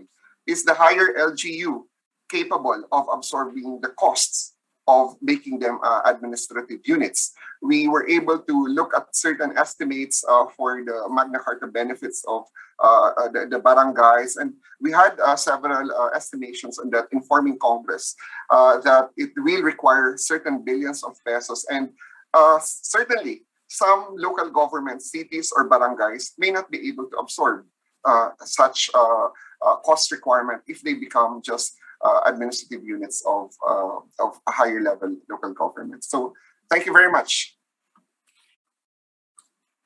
Yeah, thank you, Nino, thank you, Sandy, and Dr. Justine Sicat.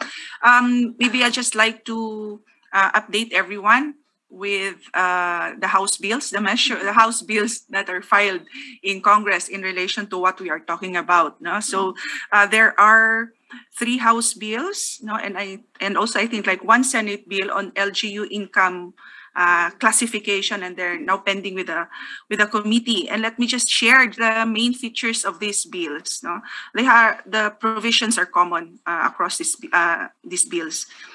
So it gives the Secretary of Finance, and I think this was raised earlier by ED Sandy, the Secretary of Finance shall have the authority to set the income ranges and undertake income reclassification once every 3 years. And for income reclassification purposes, it defined annual regular income of LGUs as the sum of locally generated revenues, the ERA, and other mandatory LGU shares under the LGC. So all others that are excluded would be the non-recurring receipts, like grants, financial assistance, loan proceeds, or proceeds from sales of assets. And maybe one interesting feature would be provinces, cities, and municipalities shall be, based on the bill, first-class provinces and cities shall have an average annual income, so this is the income requirement now, in the last 3 fiscal years of 800 million. 800 million. While first-class municipalities shall have at least 90 million. Okay, so maybe Dr. Justine can do some computation if this is consistent, having costed the HR requirement of LGUs. Yeah. Okay, so we sincerely wish we could respond to all the questions, but we have gone beyond our time, and thank you to our resource persons for engaging us, and also to all our participants who stayed on until the end of our activity. So thank you again in behalf of CPBRD and the PIDS.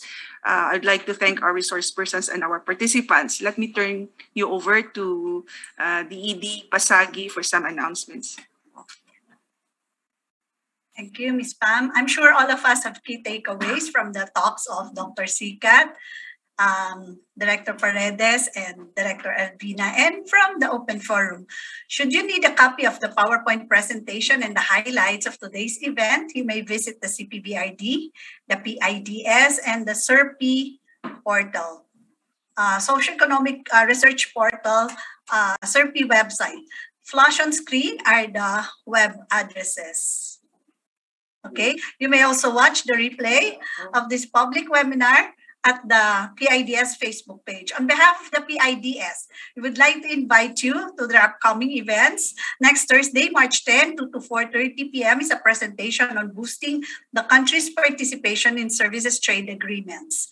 Please reserve your slots in Cisco WebEx platform. March 17 is another Thursday with PIDS to examine our readiness for smart cities. Again, this is via Cisco WebEx 2 to 4:30 p.m. To help us improve our knowledge products and services, please answer the event survey through the Google links flashed on screen and in the chat box. E-certificates will be awarded once we receive your responses to the survey. Again, thank you for your participation, and we hope to see you in our next knowledge-sharing event. Stay healthy and stay safe. Thanks, everybody. Thank you, and congratulations. Dr. Justine, thank you. ED Sandy, thank you. Thank you too. Thank you very much, CPBRD. May homework na ako kay Director Ana. Ayan. Yes, Director Ana. May question pa.